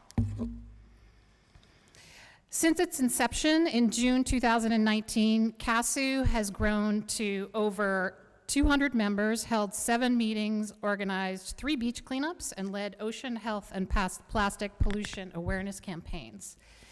Our members range from ages 10 to 80. We are boys, girls, men, and women from diverse backgrounds who share a love for surfing in the ocean. We are here tonight to propose expanded summer surfing access at Good Harbor Beach.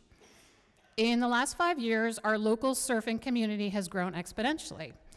Good Harbor Beach is a public resource, and we believe that surfing regulations should reflect this increased demand for access. We also believe that expanded summer surfing hours offer Cape Ann residents and visitors a wealth of economic, environmental, health, and wellness benefits. As is the case at many New England beaches, surfers and swimmers can safely coexist if managed properly. Let's start by taking a look at best practices from other New England beaches.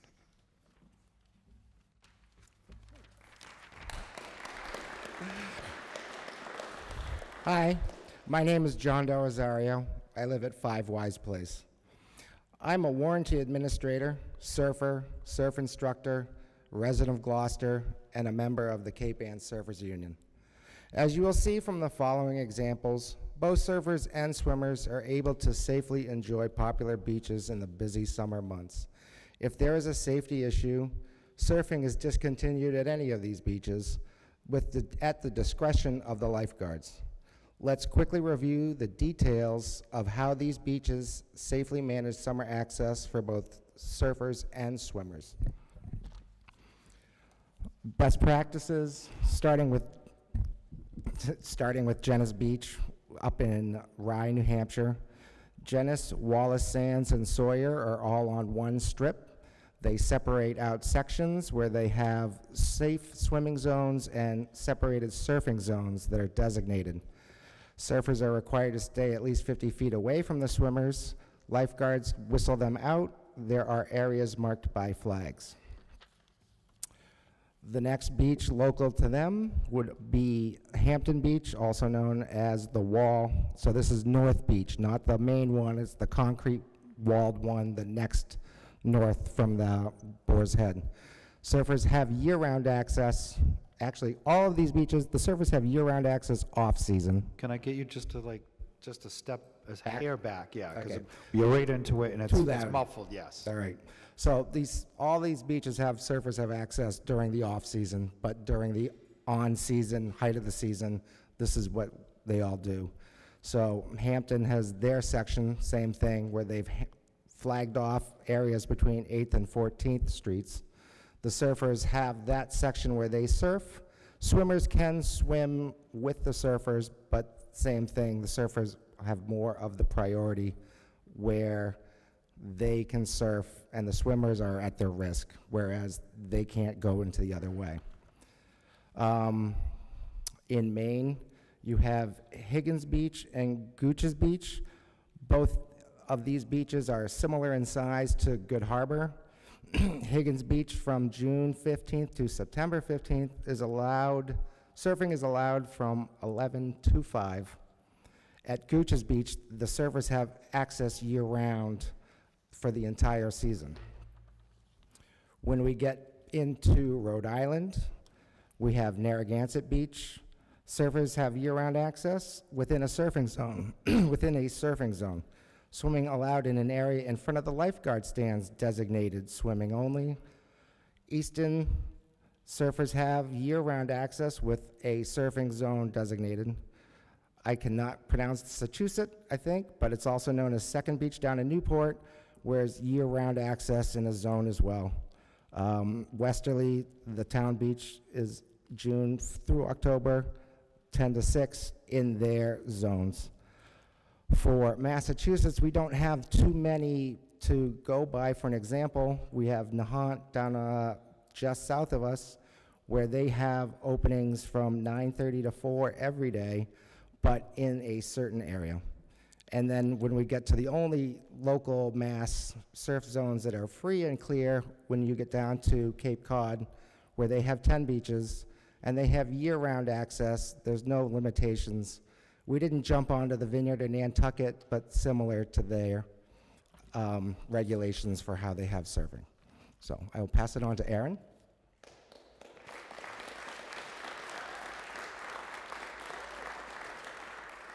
Good evening.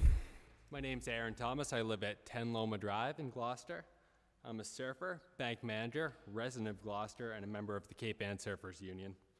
Gloucester's current surfing policy is outlined in Article 3, subsection H2 of the Beach and Stage Fort Park Gloucester Regulations, and states surfing is prohibited between the hours of 9 a.m. and 5 p.m. from Memorial Day to Labor Day without permission of the lifeguard. As we look at this access issue, it's important to understand that surfing at Good Harbor is tide and weather dependent. Therefore, a 9 to 5 ban effectively means no surfing if optimal conditions fall during that window. The Cape Ann Surfers Union began meeting last summer to discuss ways to improve access. We all agreed that we would not ask for all-day full beach surfing because of safety concerns on busy summer days. However, we believe our proposal offers safe access for both swimmers and surfers and is consistent with best practices from other New England beaches that allow surfing. Courtney will now take a few minutes to talk through proposed details of our regulation changes. Thank you.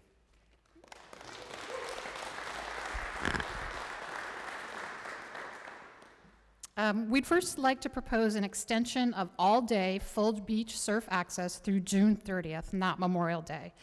The water and air temps in June can be very cold, and there are many days with few or no swimmers in the water.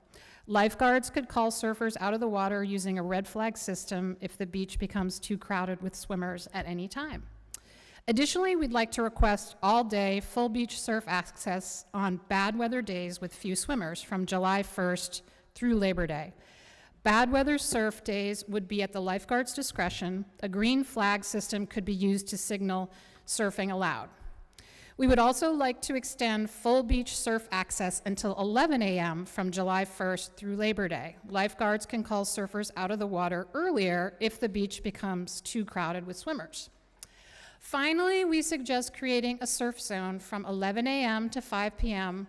July 1st through Labor Day on the creek end of the beach. Again, lifeguards can call surfers out of the water if the beach becomes too crowded with swimmers at any time. A red flag system could be used to signal no surfing allowed anywhere. As you can see, we're showing you an aerial view of what a surf zone at Good Harbor Beach might look like. First we see low tide, and then high tide. And this view includes the view from Nautilus Road, and then finally a surf zone. Ultimately, we are asking for more access at times when the beach is underutilized. Ward Councilor Scott Memhard has met with the Cape Ann surfers on several occasions and suggests we consider some or all of these changes as a pilot program for summer 2020. DPW Director Mike Hale agreed that a sunset clause could be written into any regulation changes. It's also worth noting that the proposed changes will have little or no budgetary impact. Christian?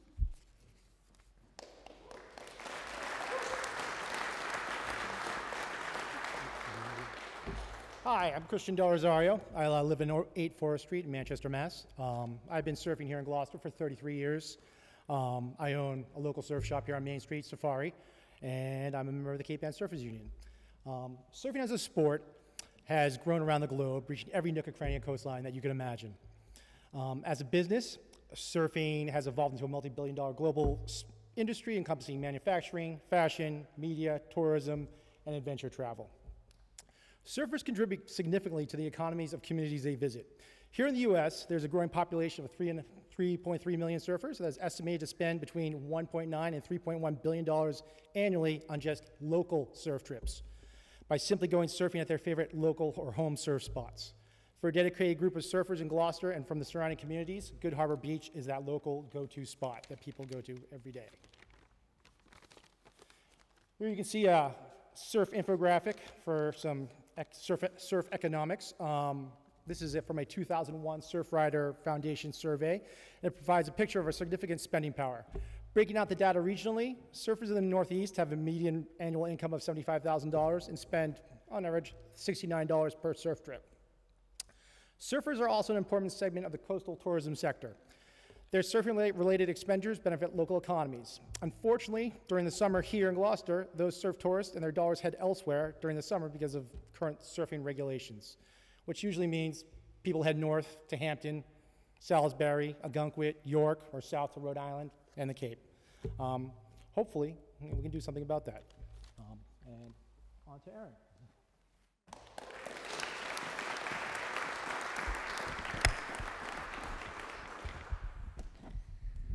My name is Asher Souter. I'm a surfer, 5th grade student, Gloucester resident, and a member of the Cape Ann Surfers Union. I live on 1088 Washington Street in Gloucester.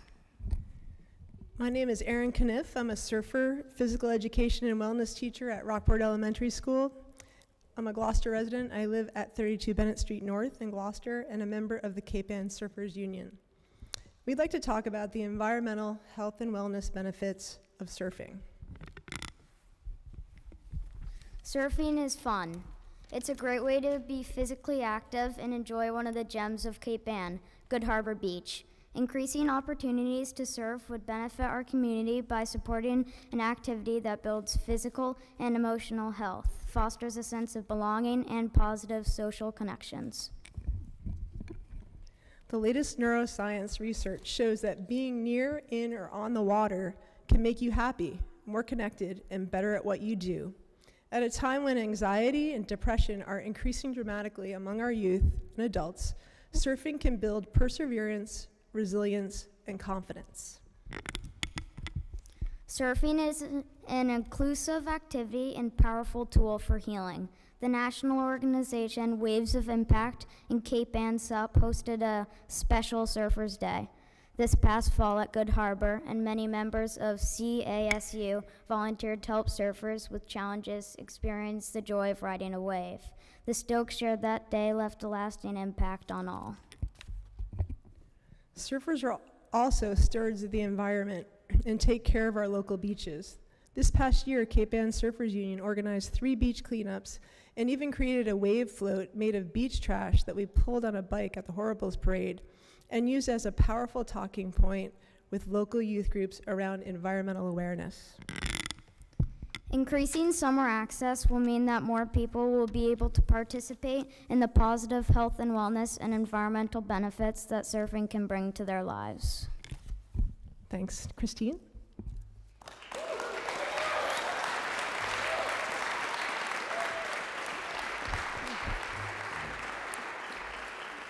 Hello, my name is Christine Manning. I live at 15 Uncas Road in Gloucester.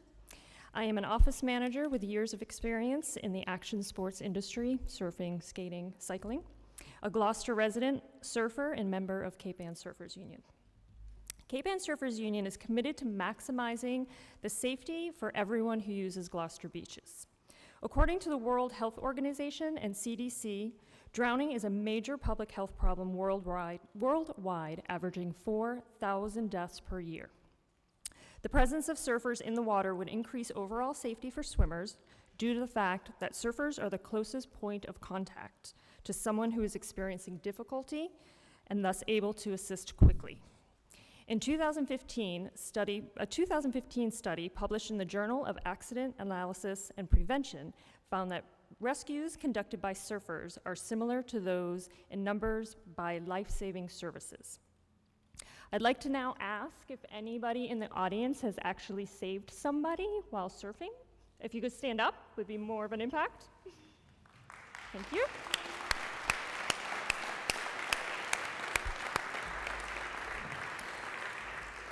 A partnership between Cape Ann Surfers Union and the Gloucester DPW could further extend the positive safety impact of having surfers in the water.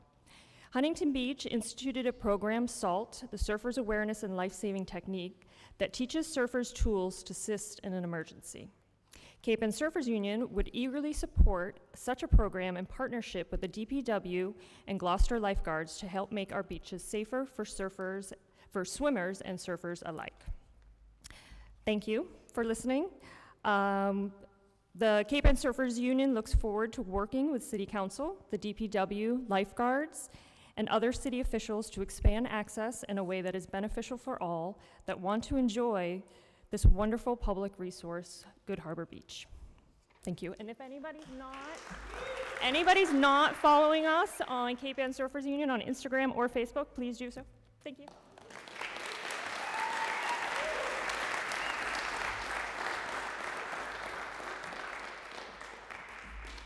Is there anybody else that would like to speak in favor? Step right up to the microphone. Name and address for the record, please.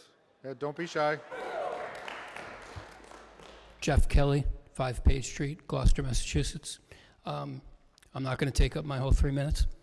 I just support the proposal. I think it's a great idea. All in favor? Thank you. Next, name and address for the record, please. Sot Scrivener, 1127 Washington Street. And I work with regulatory compliance for an insurance company. So I'm dealing with regulations pretty much all day. And so I'd like to just appeal with you. Having been in that atmosphere, there's so much redundancy. There's very little common sense oftentimes. And I think you can see from the proposal, it's not redundant.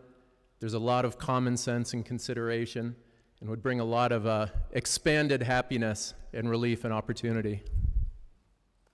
Thank you.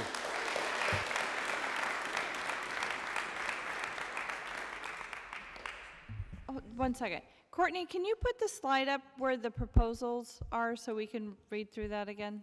Thank you.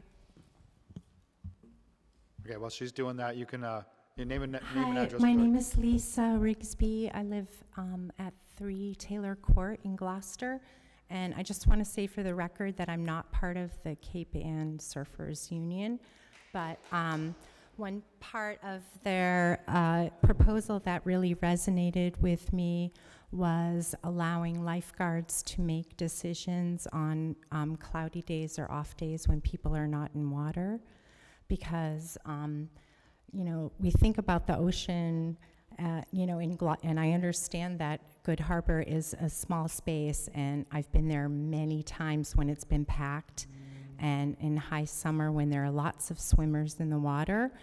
And I think that regarding the entire proposal, if as you look at all of the different elements that they're proposing, to not throw the surfboard out with the seawater, and to look at the different areas that they're speaking about, because I think a pilot program could really start with you know, moving the ability of lifeguards to make decisions on when people are surfing would be a great start if you're considering looking at the different aspects of the proposal. That's what I want to say. Thank you. Thank you. Erin Kniff, 32 Bennett Street North. I'd just like to tag team on what Lisa said. I was a lifeguard. I don't want to date myself, but in the 80s, I was a head lifeguard at Good Harbor. And there's so many days, especially May and June, where the days are so long on the beach and there's just no swimmers. And to give surfers the opportunity to be at the beach and participate in such a healthy activity would be such a positive thing. So there are times where it just makes sense, and there's times where it doesn't make sense. And I think that the lifeguards are capable of making those decisions. Thank you.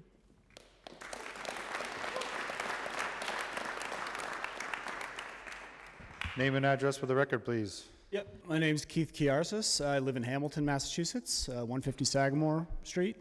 I wanted to comment on the economic impact piece of it. So I'm a surfer. I'm up here year-round. I surfed this morning up at Good Harbor.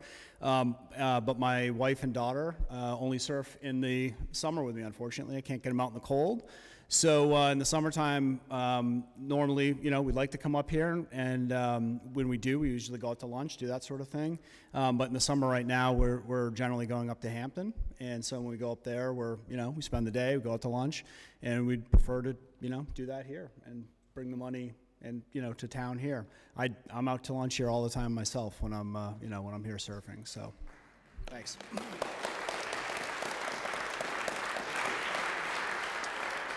Thank you.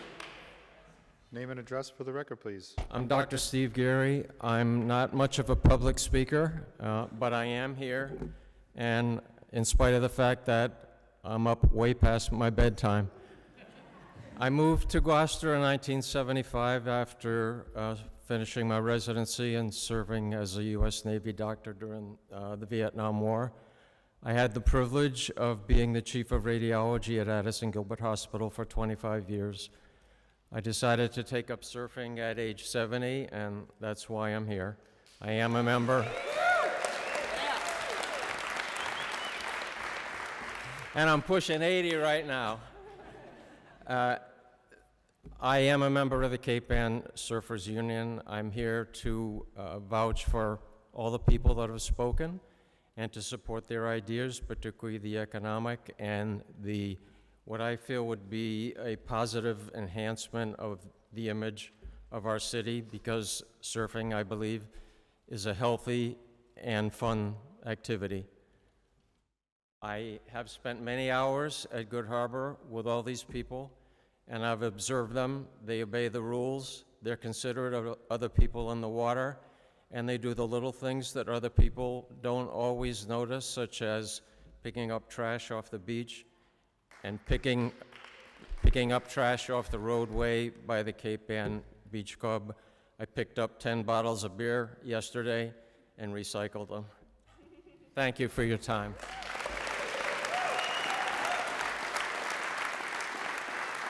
Thank you. Name and address, please. Hi, my name is Ben Combe, 53 Summer Street, Gloucester. So I just wanted to follow up on, kind of how important surfing really is for a lot of us. I really enjoyed kind of the medal display and what that meant in terms of the connection with Gloucester for the 400th ceremony. I'd just like to explain to you that, surfing is really our way of being creative, much like a painter or a sculptor might be. And it really kind of fosters a tremendous bond with where we come from, the ocean that really makes Gloucester our home, and everything that's always supported us. So I just want to say that it's really this kind of deep, deep bond that when I look in this room, everyone sat here for 2 hours to make sure that you guys could hear how important it is to us, because we get up at 5 in the morning, drive through snowstorms. We embrace all of it. And the few times that there are in the summer to really try to get out there, it's really a bummer when we can't do the thing that we love. So if everyone in here is like totally passionate about surfing, would you stand up? Just please, and thank you very much for your time. Thank you.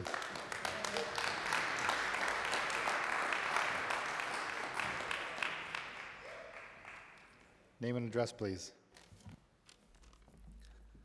Daniel Lord, 6 Pools Terrace, Rockport, Mass. You know it's Mass. I'm a former educational leader, and currently I'm a working artist in Rockport. I've been a resident of Cape Ann my whole life, and I take pride in calling myself a New Englander. I've grown to accept the fact that we don't talk to each other that much at Market Basket, that we drive aggressively, and that we hold fast to our routines. I'm no different. I'm stubborn, I have a fear of people, and I can't stand change.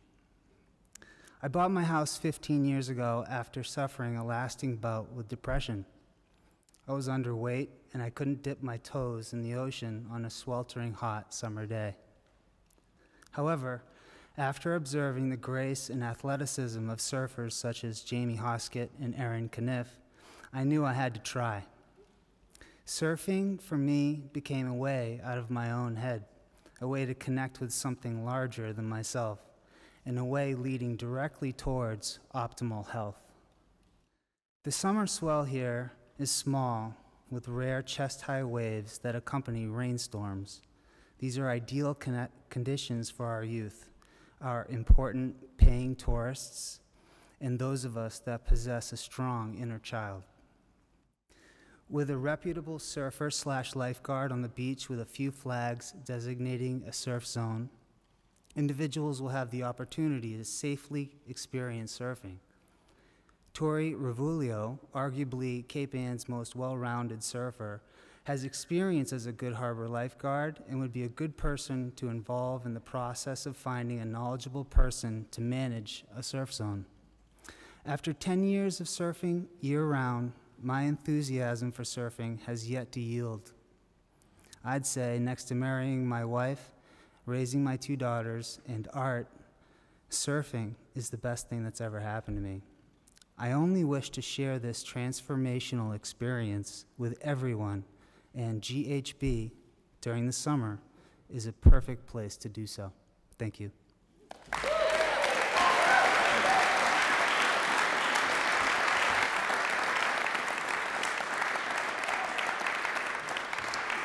Thank you. So is the person that he called out here this evening? Oh, awesome, man. Thank you. Next, name and address, please. Colby Kelly, 5 Page Street. Right into the microphone. Colby Kelly, 5 Page Street, Gloucester. I've been surfing for about 4 or 5 years now, and the group of people are unbelievably welcoming. Just look around, you know. They're sat here for 2 hours when on a weeknight when they have way better things to do. Hopefully.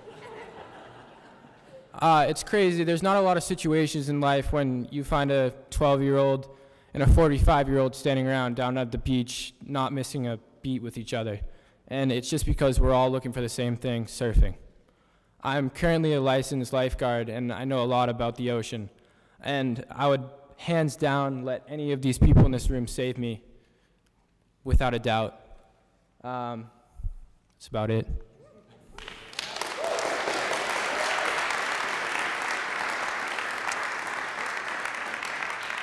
Thank you. Next, name and address, please. John Cole, 35 Pigeon Hill Street in Rockport. I just wanted to comment to Surfer Rescue. I lifeguarded for many years in Southern California, both tower guard and area supervisor.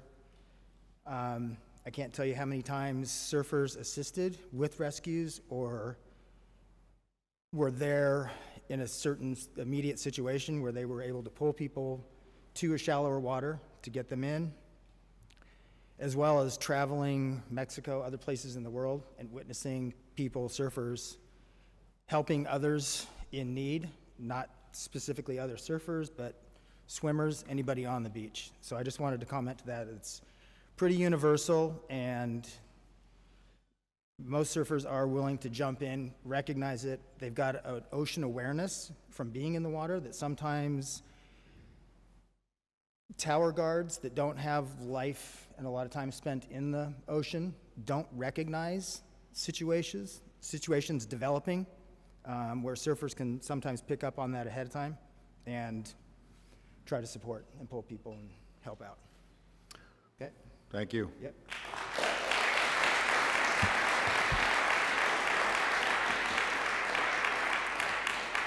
So what was your name? Tony? Was that who was the guy in the Tori? Come on, bud. You don't want to come up and say something? All right. Name and address, please. After me. Hi, my name is Bill Mead. I live on 8 Lanthorn Lane in Beverly. If that's allowed for me to come talk here. I've been on the North Shore for 30-something years. I'll just say I've been surfing for probably 50 years. And way back then, the only people that surfed were crazy young kids. We were dangerous. We had bad habits. And you can see the population has grown up and gotten older. We all have children. We take care of our children. When Dr. Steve and I are in the water alone, just the two of us, the average age is 72. Okay? So things have changed. And I would say in these deeply polarizing times, when we're trying to find common ground where we can share things and do things together, even when we're not doing the same things, surfing versus swimming versus boogie boarding, it's really important that we learn how to share this earth. And Good Harbor Beach is one place we can do that on a smaller community scale rather than just saying somebody gets it and the other people do not. So I would appreciate your consideration, and I think a trial project this summer is a great idea. Thanks. Thank you.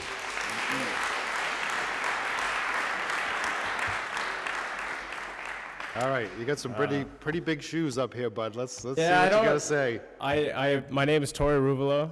I used to live at 6 Rio Drive, which is right around the corner from Good Harbor. I was a lifeguard for 6.5 years and worked with a couple of people in the audience also, and we know that it's possible. I've been a surfer for almost a decade now, and I just think it's really important that we embrace the fact that Gloucester is a beach town. You can't go surfing at a tennis court. You can't build waves. You can't build these things. Actually, nowadays they kind of are trying, but you know, we have it and it's free and it can be safe. It's the surf zone actually is one of the more dangerous portions of the beach. It's right at the mouth by the river, and it can cause a rip current. We have a lot of people that would struggle there anyway. We would end up blocking off that section of the water, which it would be hazardous conditions, and those hazardous conditions were actually very fun waves if you were experienced enough. And you know, I was really nervous.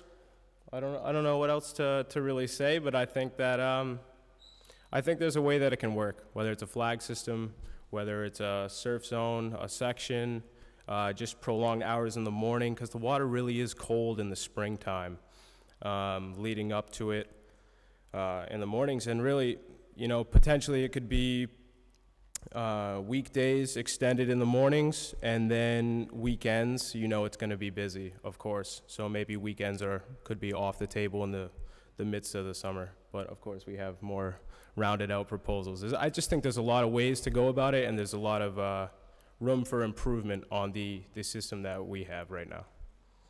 Great. Thank you.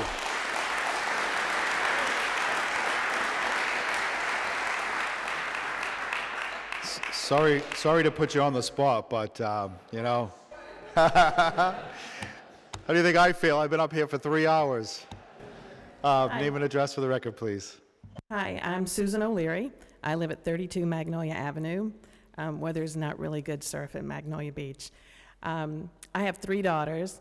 Probably, let's see, 4 years ago, I decided to surf or try surfing, and I surf very poorly, and I apologize to anybody that I've gotten in the way of, which is probably every one of you, and they've all been so kind. But with my 3 daughters, who are now 19, 21, and 23, if you think back to when they were 4, 5, and 6, would be great to teach them how to surf. I would only be able to do that if I woke them up about 6:30, 7 a.m., loaded them in the car, got to the beach at 8-ish, had 1 hour in the water until 9, and then maybe we'd get out of the water, and then supper time, little kids, trying to get them bathed and all that. Realistically, start at 5 again to surf. They'd be mush by then. So as a mom, thinking of when they were younger, to expose them to this wonderful sport, something that they need very little equipment to do. You want to raise healthy, physically educated children. Extending the hours and making it easier for the younger children to embrace this sport, I think would be a great idea. And I thank you for your time.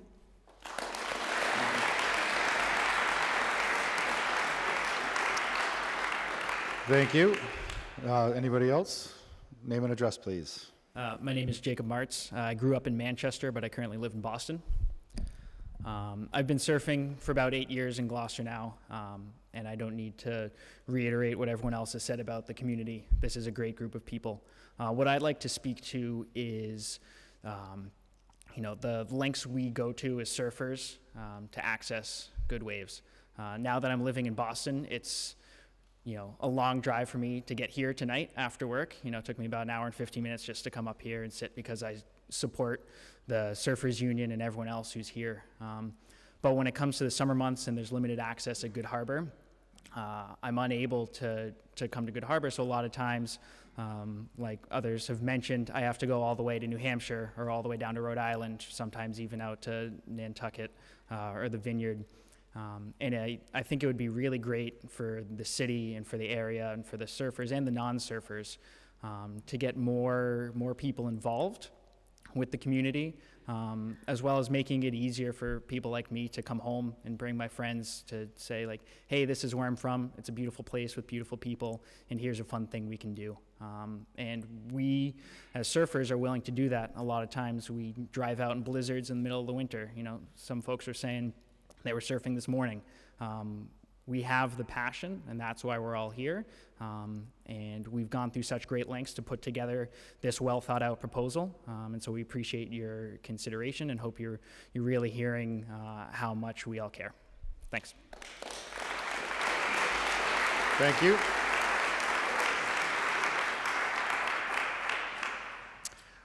One second. So how many other people would like to speak? All right. 1, 2, maybe, okay. I'll keep it brief. Yeah. Tyler Kneisel. No worries. I was just wondering, just curiosity. Name and address, please. Tyler Kneisel, 14 Eagle Head Road in Manchester. Kneisel. K-N-E-I-S-E-L. Would anyone like my phone number? I was just, everyone, fully support everything everybody's set up here. I was trying to think of a way I could be additive. And again, I have 3 children, 6 and under. Some of the greatest first memories I have as a father is pushing them into waves at Good Harbor. But it struck me, speaking to you to try and convince you of our personal passion may not be the only thing you're interested in. When I was a bit younger, we invested and built a house in Rincon in Puerto Rico. And as you know, Puerto Rico got devastated by Hurricane Maria, and what I tell you is, from a town, Rincon was one of the first to recover, and I largely attribute that to the resiliency provided by the surf community. Surfers are incredibly tenacious, and they want this unique resource, and when you look at Good Harbor Beach, what you may see is just a beach, but when you look at that little river mouth area, what you're actually looking at is probably the equivalent of a small ski hill or something of that effect. And as an economic driver for this community, is something that instills passion in people to drive up from Boston from all over to come here. It really actually is for someone who's been fortunate enough to have surfed all over the world, it's an incredible wave. And it's something that people will not stop coming here for. So I couldn't implore you enough to open it up. I'd love to be able to push my kids into waves between the hours of 9 and 5 in the summer. But I really do think it's something that's very special that we may all take for granted. Thank you. Thank you. Is there anybody else who'd like to speak in favor? Oh, yeah, okay. All right, anybody else in favor? Come on up to the microphone. Name and address, please. Aaron Thomas, 10 Loma Drive, Gloucester. So we've heard a lot of really nice, heartfelt stories tonight, and I could sit here and bore you for hours with these. Not that theirs were boring, mine might be, but I'm a banker, so I'm going to talk about the economic impact of it. So my wife and I, Jessica, we happened to move here about 5 years ago, really exclusively to surf. It's somewhere we can surf, we can go to work, and we can come home and be where we love. And in the summer, we have a lot of friends who would love to come up here and surf, but at the end of the day, we have to go to Rhode Island, we have to go to the Cape, we have to go to Hampton, and we're spending hundreds of dollars there. And when you look at that over the summer, we've added it up, and I'm happy to send you folks the numbers. We're talking close to $500,000, sometimes millions, depending on how the weather is and how many people we'd get up here in the summer. So, well, we've all got a lot of great reasons. I want you to look at the economic benefit that it could provide the town as well, and I would love to discuss that further with any of you. Thank you. Thank you.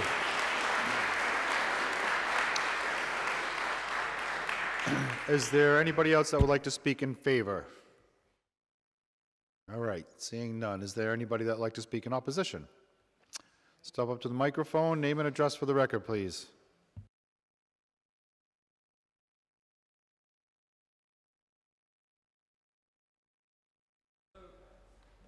Good evening. John O'Hara, 9 Butler Ave, Manchester, Mass. First, I'd like to say, this isn't really in opposition, so I don't want to use that terminology.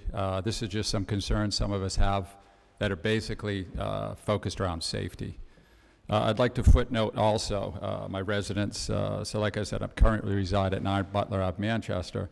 However, I have been a lifelong resident of Cape Ann, and also born and raised in Gloucester, educated through the Gloucester school system, graduated from GHS 81, city employee, Parks and Rec 77 to 81, commercial fisherman, lobsterman, pier worker, etc. In addition, tax-paying property owner from 96 to 219. So, sure. So anyways, I'd like to acknowledge Cape Ann Surfers Union for their work. I think they brought up some great points, great people, and not trying to be a buzzkill tonight at all. We're going to speak about some other parts of surfing, which are the safety issues, and there are some serious ones, very serious ones. And also what I'd like to say, I hope we can all work to come up with a situation that works for both surfers and families alike. If there is a #1 concern of ours, it is making sure kids and families, whether Gloucester residents or visitors, can enjoy a relaxing, stressful, and safe day at the beach for 2 months out of the year. All families have this right. Before I get into presentation, I'd like to share some sentiments from our group of concerned surfers. Give me a second here. So I think this is some of the concerns. I think the reward is small compared to the risk of losing surfing altogether at Gloucester. We have Good Harbor Beach virtually to ourselves from September through May. Good Harbor Beach is primarily a family beach serving a large community, and a democracy family wins. One accident or confrontation, we could lose surfing at Good Harbor Beach forever. The reality is that most people, the current summer surf hours 9 to 5, really to 9:30 to 5, on most days align with work hours. And I imagine the Bass Rocks folks would not be too pleased with the parking issues. Final. What is the win-win here? What is the benefit to Good Harbor Beach and the families that go to the beach and to the greater community? So those are some of the outside concerns. And before I get into presentation, I'd like to share some sentiments. I'd like to share some of my own personal experience here. I've been surfing Good Harbor Beach since 1986 when I moved back from California. In addition, the past 10 years, I spent working in the surf and paddleboard industry as a employee, ambassador, and competitor, and that was both nationally and internationally. In addition to spending 34 of those years also doing some pretty extensive surf travel around the world. So I do have a good amount of experience in the water. After moving back, our surf population then was probably plus or minus 20. We all knew each other, and we all surfed relatively peacefully together with safety and etiquette. Today, as the Surfers Union said, they have over 200 members. The surf community is even larger, with many beginners and novices who may or may not understand surf safety and/or etiquette for the good of all in the water. This growing surf community has seen some issues from safety of boards, a lack of knowledge, and to at worst aggressive behavior in the lineup. None are positive or add to safety. Tonight my hopes are to share some of the knowledge and realities of surfing and display and demonstrate some of the items we use when surfing, so the city and the city council can understand our concerns for the well-beings of surfers, swimmers, kids, families, and lifeguards as well. First, I'd like to show some of the boards. I brought several, but I think we're only going to use one. This is a traditional longboard. It's 10 foot long, weighs about 23 pounds. That's a very traditional board. The longboards, which is most of the boards surfed at Good Harbor Beach, are 9 to 10 foot. They will weigh anywhere from 15 to, some of the old ones, up to 40 pounds. Add a fin to that, add a leash to that. Dave, would you mind putting that on the ground and just extending the leash? Each board has a leash with it. Generally, the leash is the length of the board. So this leash is a 10-foot leash. So that makes the board and the leash 20 feet, fully extended and fully extended with some taut on the leash and stretched. You're looking at a 22-foot circumference. So all surfers are responsible for that area around them. So needless to say, that's a lot of space with 50 to 100 surfers in the water all at once. Some on longboards, some on paddle boards, which are even larger and heavier.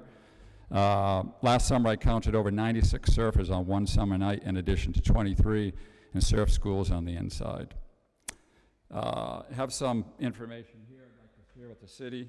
I'll give a copy to the woman over here, and also some copies that you guys can pass around. Over here, okay. Well, there's also one for that to look at. Okay. So the lead presenter for the in favor gets 15, and the same thing happens with the lead presenter for, I'm not going to call it opposition, but just... Okay, great. So I'm going to show you here what I was going to show you. It's a picture of the Good Harbor Beach surf break. There's an outside break, and there's two inside breaks with the learners, and the lessons are inside. You can see the directions where everyone surfs, going in all various directions. Okay, on top of that, this is what I'm going to get to next, is a graph of surfing injuries. 67% of all surfing injuries are caused from boards. And so I'm going to get into some of that details. So this is coming from Inertia. It's a surf website.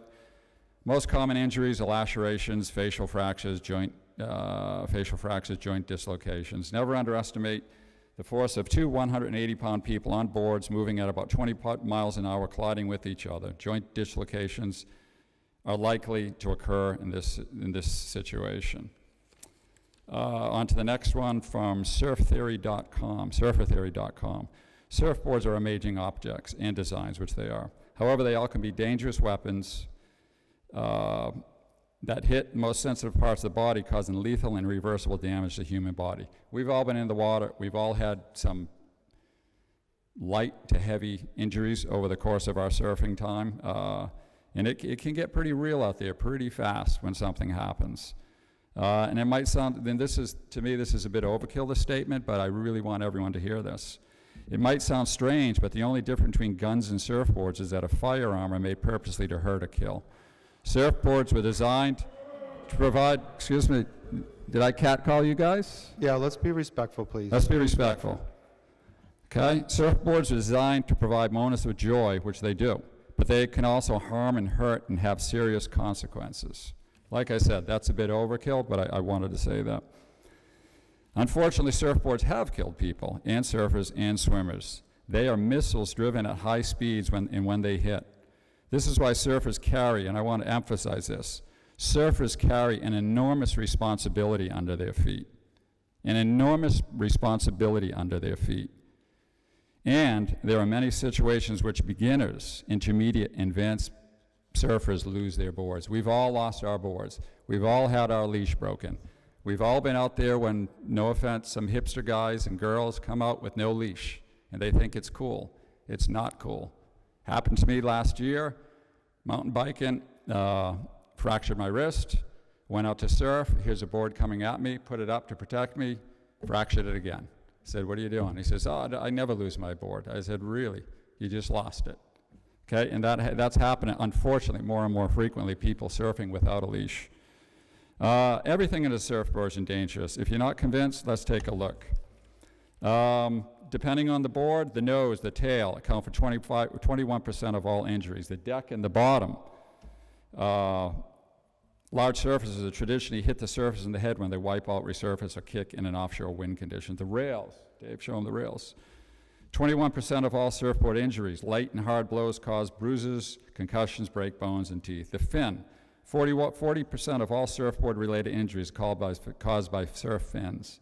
That surf fin can really do some damage. That's basically a knife going at a hard speed. And most of them are smooth, not all of them are. And also the leash. Dave's holding the leash. Okay, that leash, Jack O'Neill, the wetsuit pioneer, founder of O'Neill, lost an eye after an outstretched leash slingshot back and hit his face.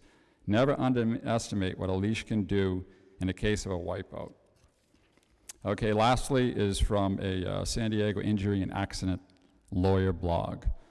The real danger of beachgoers in action sports is the proliferation of water sports such as surfing and paddleboarding. People who are poorly trained, or worse yet, have faulty or poorly designed equipment, are suffering severe injuries in the water. And it goes on to talk about paddleboarding has grown quickly, and I've been part of it, and the popularity of the past few years, and it too leads to a surprising number of incidents. And I'll leave with this as kind of the last note on this information. Beach is a crowd, everyone proceeds with caution, look out for each another, until a surfer is behaving in reckless manner and collides with you. As a result, this you may have a case against him. This is legal stuff by lawyers. Okay?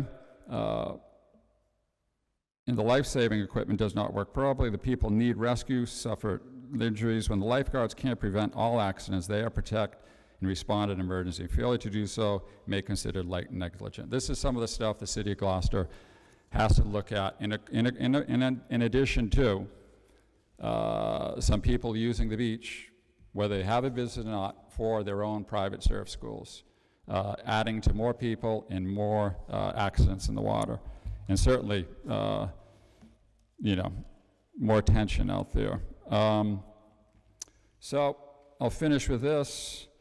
So needless to say, there's a lot of things to think about for the city and the city council to be concerned about as well before making any decisions at Good Harbor Beach. For the safety and enjoyment, surfers, swimmers, kids, and families that all love Good Harbor Beach and have the right to use it and enjoy it peacefully and safely.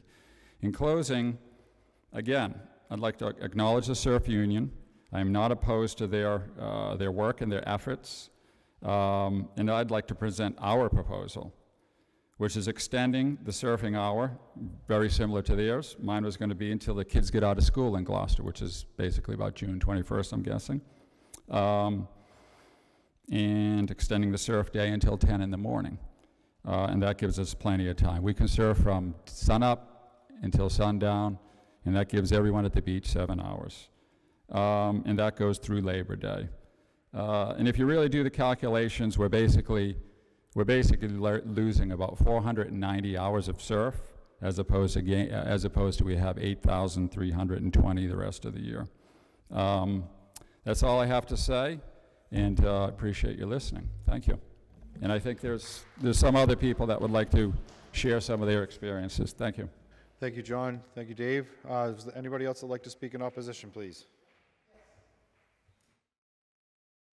Come on up, name and address for the microphone.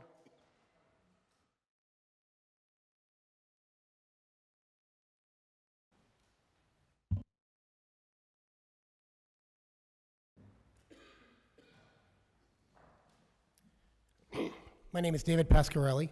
I live at 7 Richards Road in Beverly. I've been a surfer in Gloucester for 30 years, probably longer than maybe more than 5 or 6 people here. Just speak to it. Probably longer than maybe 5 or 6 people here. I've been surfing in Gloucester for 30 years. I grew up in Gloucester. My dad sat in one of those chairs for 3 terms, so familiar with city government, and I have a deep-rooted interest in the town. I just want to talk a little bit about safety and my own personal experiences talking about safety. Most people here have been injured in small or large ways. In 30 years, I've been hit with 4 boards. 2 of my own, 2 of someone else's. One of mine, 12 stitches in the face, another one of mine, 12 stitches in the head. One of someone else's, 3 stitches in my groin, and another one from someone else, 12 staples in my head. I was knocked out in the water. Yeah, I was rescued from drowning by another surfer, but I was almost killed by one too. So I had to get 12 staples in my head. I lost 12 hours of memory. I still haven't got that back, a major concussion. I tell you this because surfing is an inherently selfish endeavor. We're all selfish in our surf. My wife calls herself a surf widow, been with me for 18 years. I'd also like to point out that the economic benefits that people are pointing to can be easily wiped out with one accident and a lawsuit. In 2010, a local surfer, who I won't name because he has now moved to Florida, we were out on a small day at Long Beach. During the day, the guards were letting people surf. A handful of us moved down the beach. This individual decided to surf right in front of some families. A gentleman was body surfing with his 2 kids. This surfer hit him, broke a vertebrae in his neck. That individual sued the town and sued the surfer. I couldn't find the settlement results because, as you probably know, it's almost impossible to find settlement results when a town settles. You can ask people in Rockport. I'm sure you all know other selectmen over there. Lastly, I'd like to say that, well, not lastly, but second to lastly, I'd like to say that they're quoting surf beaches up north. Most of those are barrier beaches that are miles long. We have pocket beaches here. Good Harbor Beach is 1.1 miles long, maybe 1.4. Hampton Beach, the South Beach, the main beach by the boardwalk, is 1.1 miles long. That's the beach that all the families go to. They do not allow surfing there, for good reason. The only other point I'd like to say is, I think the idea of expanding surfing by a couple of weeks in the spring makes sense. I think the idea of going till 10 a.m. makes sense, but to be honest, if they were being honest and fair, which most of them are, the guards already let us surf till 10 a.m. and let us back in by 4:30. And on rain days, they already use their own discretion.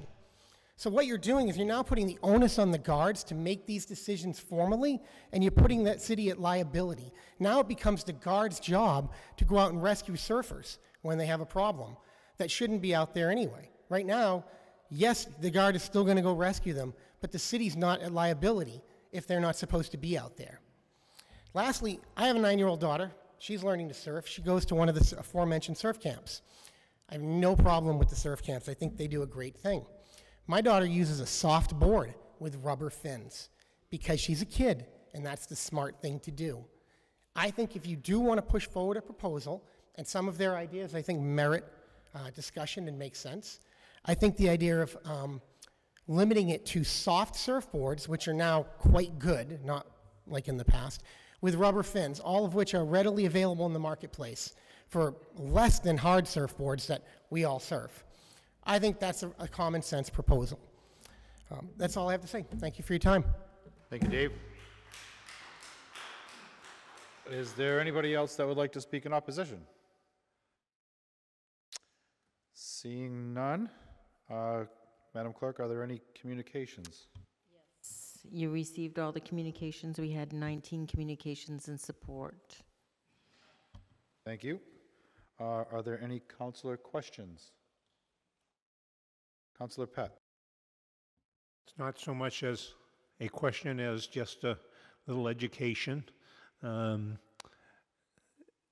Over 60 years ago, as I grew up and lived on Beach Road and grew up on Good Harbor Beach, and my 2 older brothers were both surfers.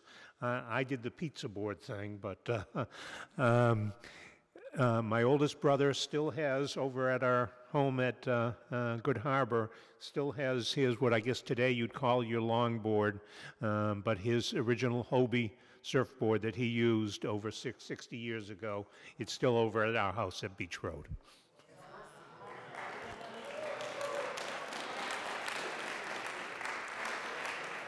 Probably worth a fortune. I still wish I had my Vision Gator back in the day, my skateboard, but anyway. Councilor Gilman. Surfers, I'd love to hear a little summary about your conversation with Mike Hale, because he was part of a conversation, my understanding, with Councilor Memhard. And just a couple of thoughts about what he had to say, because he's not here tonight, and DPW oversees the beach rules, and I'd love to hear just your comments. Do you need my address again? Courtney Hayes, 1057 Washington Street. Myself and Christine Manning and Christian Del Rosario met with Mike Hale and Ward Councilor Scott Memhard a few weeks ago. It was really for us, it was a listening session. We were just really there to hear their concerns mostly. I think, of course, everyone wants to be safe, and there's also concerns about crowding, overcrowding.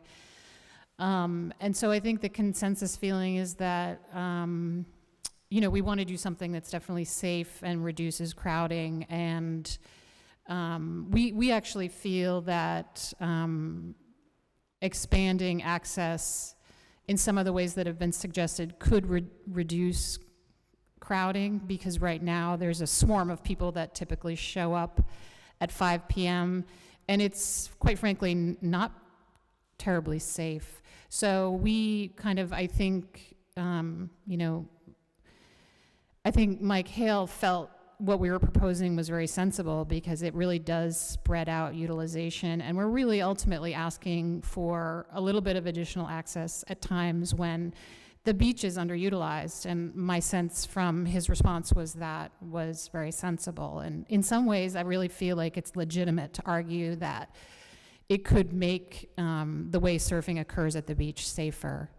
I know there's some people that are worried about sharing the waves with new people and overcrowding, but quite frankly, I think a lot of us feel like by adding a little bit more time in the morning and a shoulder season and opening up the opportunity for surfing on days when it's bad weather and there's just really very few people in the water, that will spread out the impact on those warm days where right now there's just too many people in the water, because that's really our only option.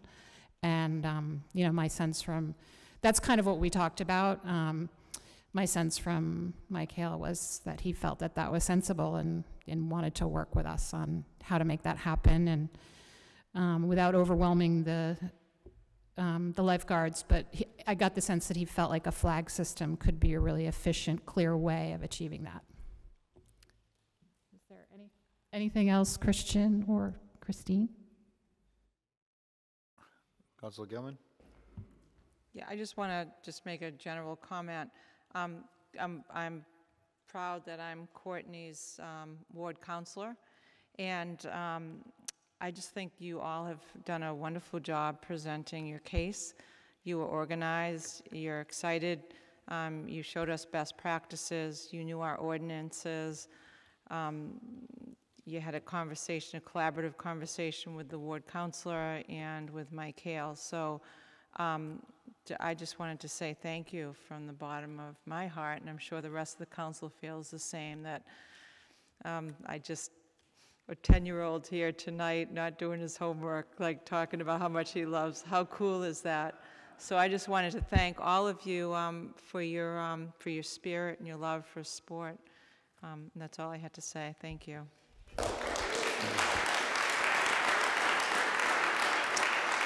Councilor Holmgren. Echoing Councilor Gilman, my deep appreciation for you all being here and being so thorough in your presentation. I would be comfortable supporting this, probably with a sunset clause, just in case, but you've given us very compelling reasons to support this endeavor, and I do appreciate it, having been in your shoes just a few years ago for a different matter. So thank you. Anybody else? Councilor Memhard. I would like to echo the other councilors' comments and thank everyone who has spoken in all senses. We do have a wonderful, unique resource here, and you're talking about utilizing it more fully and bringing some enjoyment to all of us. You did let me down a little bit because I was really hoping you were going to give us a video tour of the vicarious experience of what it's like to be out there on a board in those waves, but we'll just have to settle for watching you from the beach or from Nautilus Road. Yeah. My sense from our meeting and talking with Mike Hale that we're going to look to work with his department, work with the chief lifeguards, and have them work with you to draft some proposed temporary or trial ordinance or regulation that would address some of the reasonable measures that you've requested. It will always be held at the discretion and under the control of the lifeguards and the responsibilities that they have to save life and not to be distracted. But Mike certainly, also as a former surfer himself with his family, felt that there was going to be some reasonable compromises here that we could move forward with to give you better access and better utilization of our waves. Thank you, Councilor. Is there anybody else?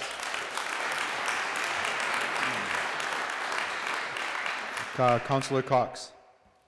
I do support opening it up.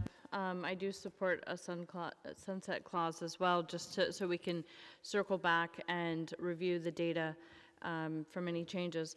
But I do believe, since this is a regulation, that this will not be back before us if there is a change.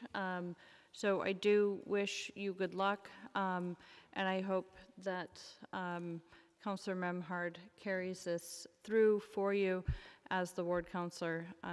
So I look forward to it.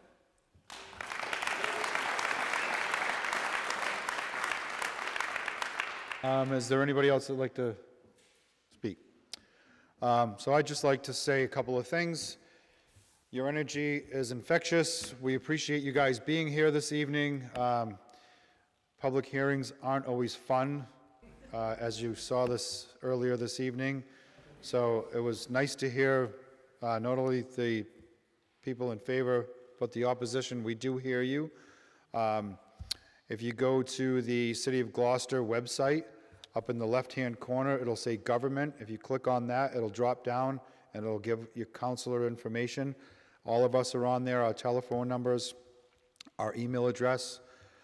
So what I recommend is reaching out to us to see what we can do to help you, or maybe find a compromise. We just did it with the dogs off leash a few years ago. You know, I'm not promising anything. Mike Hale is basically the person that'll go through. We don't have any action for us tonight, but I do appreciate you. We all appreciate you being here tonight and being very thorough.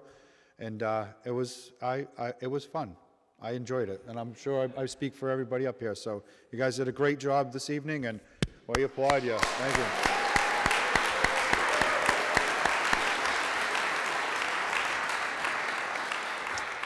And I hope you guys enjoy what we do up here. It's not an easy task, and we do good for everybody. Thank you, guys. Have a good one.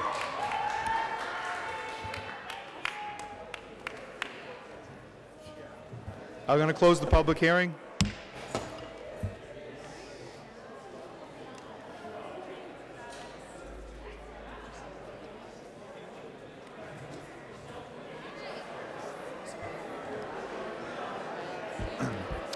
Yeah, could I get everybody's attention, please? We've got a couple more matters to do this evening. So if we could just a couple of things, everybody. We've got a couple of items left we have to finish up. So if you can just exit very politely, we'd appreciate it. Thank you. Madam Clerk, next order of business, please. Next order of business is the decision to adopt Special City Council Permit 2019-008, Fuller Street, number 35, map 168, lot 14. Gloucester zoning ordinance, section 1.8.3, standard to be applied, section 2.3.17, conversion to or new multifamily or apartment building, 4 to 6 dwelling units, section 3.2.2A, minimum lot area per dwelling unit, in section 3.2.2A, minimum open space per dwelling square foot, to increase the number of residential condominium units from 2 3-bedroom units to 4 2-bedroom units and 2 1-bedroom units for a total of 6 units in the NBR20 district. Councilor Gilman. Before I move this to adopt, I'd just like to recognize that Mark Nestor has stayed here patiently for this one little event, and thank you for your patience. We appreciate it. So at this point, I would just like to move to adopt. It's been moved and seconded. Councilor Gilman. So I would just like to say that I thought our council on this particular matter did an awesome job with our discussion, our deliberation, and being very, very thorough. You know, not only do we have multiple public hearings or just a lot of conversation with the neighbors, I'm just really proud of every one of us for really doing a stand-up job. So I'm very comfortable with moving to adopt this. So thanks for the second, and thank you. All right, so we have a motion and a second. All in favor? Aye. All opposed? Oh, roll call, sorry. Councilor Nolan is absent. Okay. Councilor O'Hara. Councilor Pat. Yes. Councilor Cox. Yes. Councilor Gilman. Yes. Councilor Holgram. Yes. Councilor LeBlanc. Yes. Councilor McCarthy. Yes. Councilor Memhard. Yes.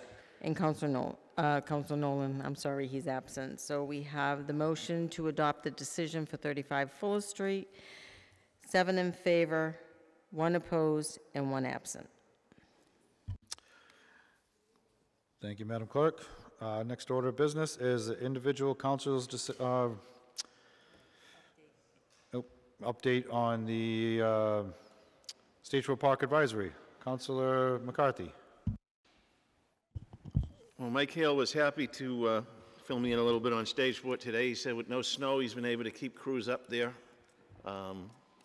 through the winter. And if you've been up there and you notice along the Lucy walkway, the trees are cut, they're cleared. There's a nice view from the old orchard area up there now. They're replacing the wraparound deck on the visitor center, which is well underway. Mike told me that he's working with the street hockey people that came for CPA funds recently. He doesn't think that they have enough money. He sees that as maybe a year away, but he's, I think, traveling to Weymouth this week to look at some lesser expensive ways of doing the court, and he thought he may be able to help them and have them up and running by next year. David Dow is reporting that the cannon restoration is on track. He's hoping they'll be ready to display somewhere, not at Stage 4, but somewhere by the 4th of July this year, including the one that will be able to fire a salute. They have an engineering company that's completed a conceptual plan for Stage 4 Park that's a new entranceway from the visitor center to the cannons. It's going to be handicap accessible, and also on the lower walkway, which is on the Lucy Davis walkway, which is a large undertaking and a costly undertaking. If they can identify the funds, they'd like to have something before us within 6 months. They'd like to have all the work constructed before the 400th anniversary. The Generous Gardeners, I don't know if you've seen it, they've put in a new potting shed down next to the tennis courts. This is going to make their work a lot easier. They can keep all the material there instead of working out of the backs of their cars. And that's about it for Stage 4. All righty, good job. Next, we have the, Madam Clerk, can we do the next order of business, please? Councilor's request to the mayor. So, Councilor McCarthy, seeing that you're hot on the mic, we'll start with you. I have none, thank you. Councilor O'Hara. Councilor Memhard. Just like to thank everyone for their consideration of the surfers, and I think that that's an opportunity for us, and we need to be careful about it.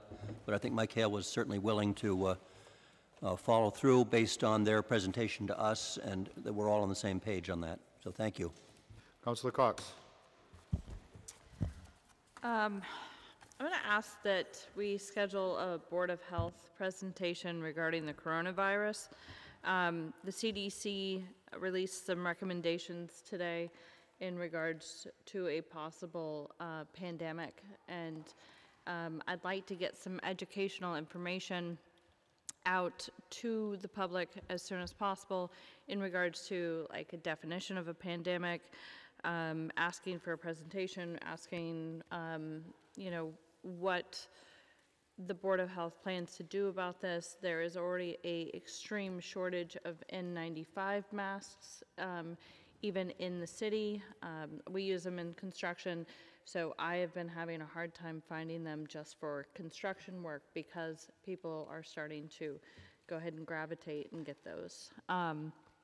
So I'm requesting through you and a request as a mayor to have a presentation in a timely manner to us regarding that. Trying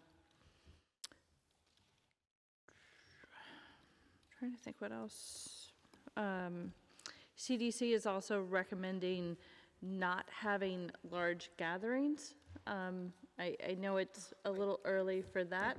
Yeah, I know. March 21st, don't say that, please. They are also making some recommendations of no international travel. I just booked 2 trips to Europe. So I think it's important that we get in front of this and try to share as much information about this virus, but we have to also be careful to not cause a panic like the swine flu, which resulted in very little loss of life. But the World Health Organization did list that as a pandemic possibility, and it caused a lot of problems. So, thank you. Thank you, Councilor Cox, and I agree. So if we can get some, a request through the mayor to schedule a public hearing or a presentation from the Board of Health sooner than later, that'd be fine. We'll put it on an agenda, yeah. Okay, Councilor Gilman. 3 quick things. Councilor Nolan has a Ward 5 board meeting at 6 o'clock on Thursday night at the Magnolia Library. I believe the police chief is going to be there. Number 2, the clerk's office has gone above and beyond getting prepared for early voting and then doing all this massive work, so thank you. And number 3, we have a very important birthday today. John McCarthy, can we do a quick song? Ready? Yeah. Who wants to sing? I'll sing. Okay. Let's go. Ahead. Ready? Go. Happy birthday to you. Happy birthday to you. Happy birthday, dear John. Happy birthday to you.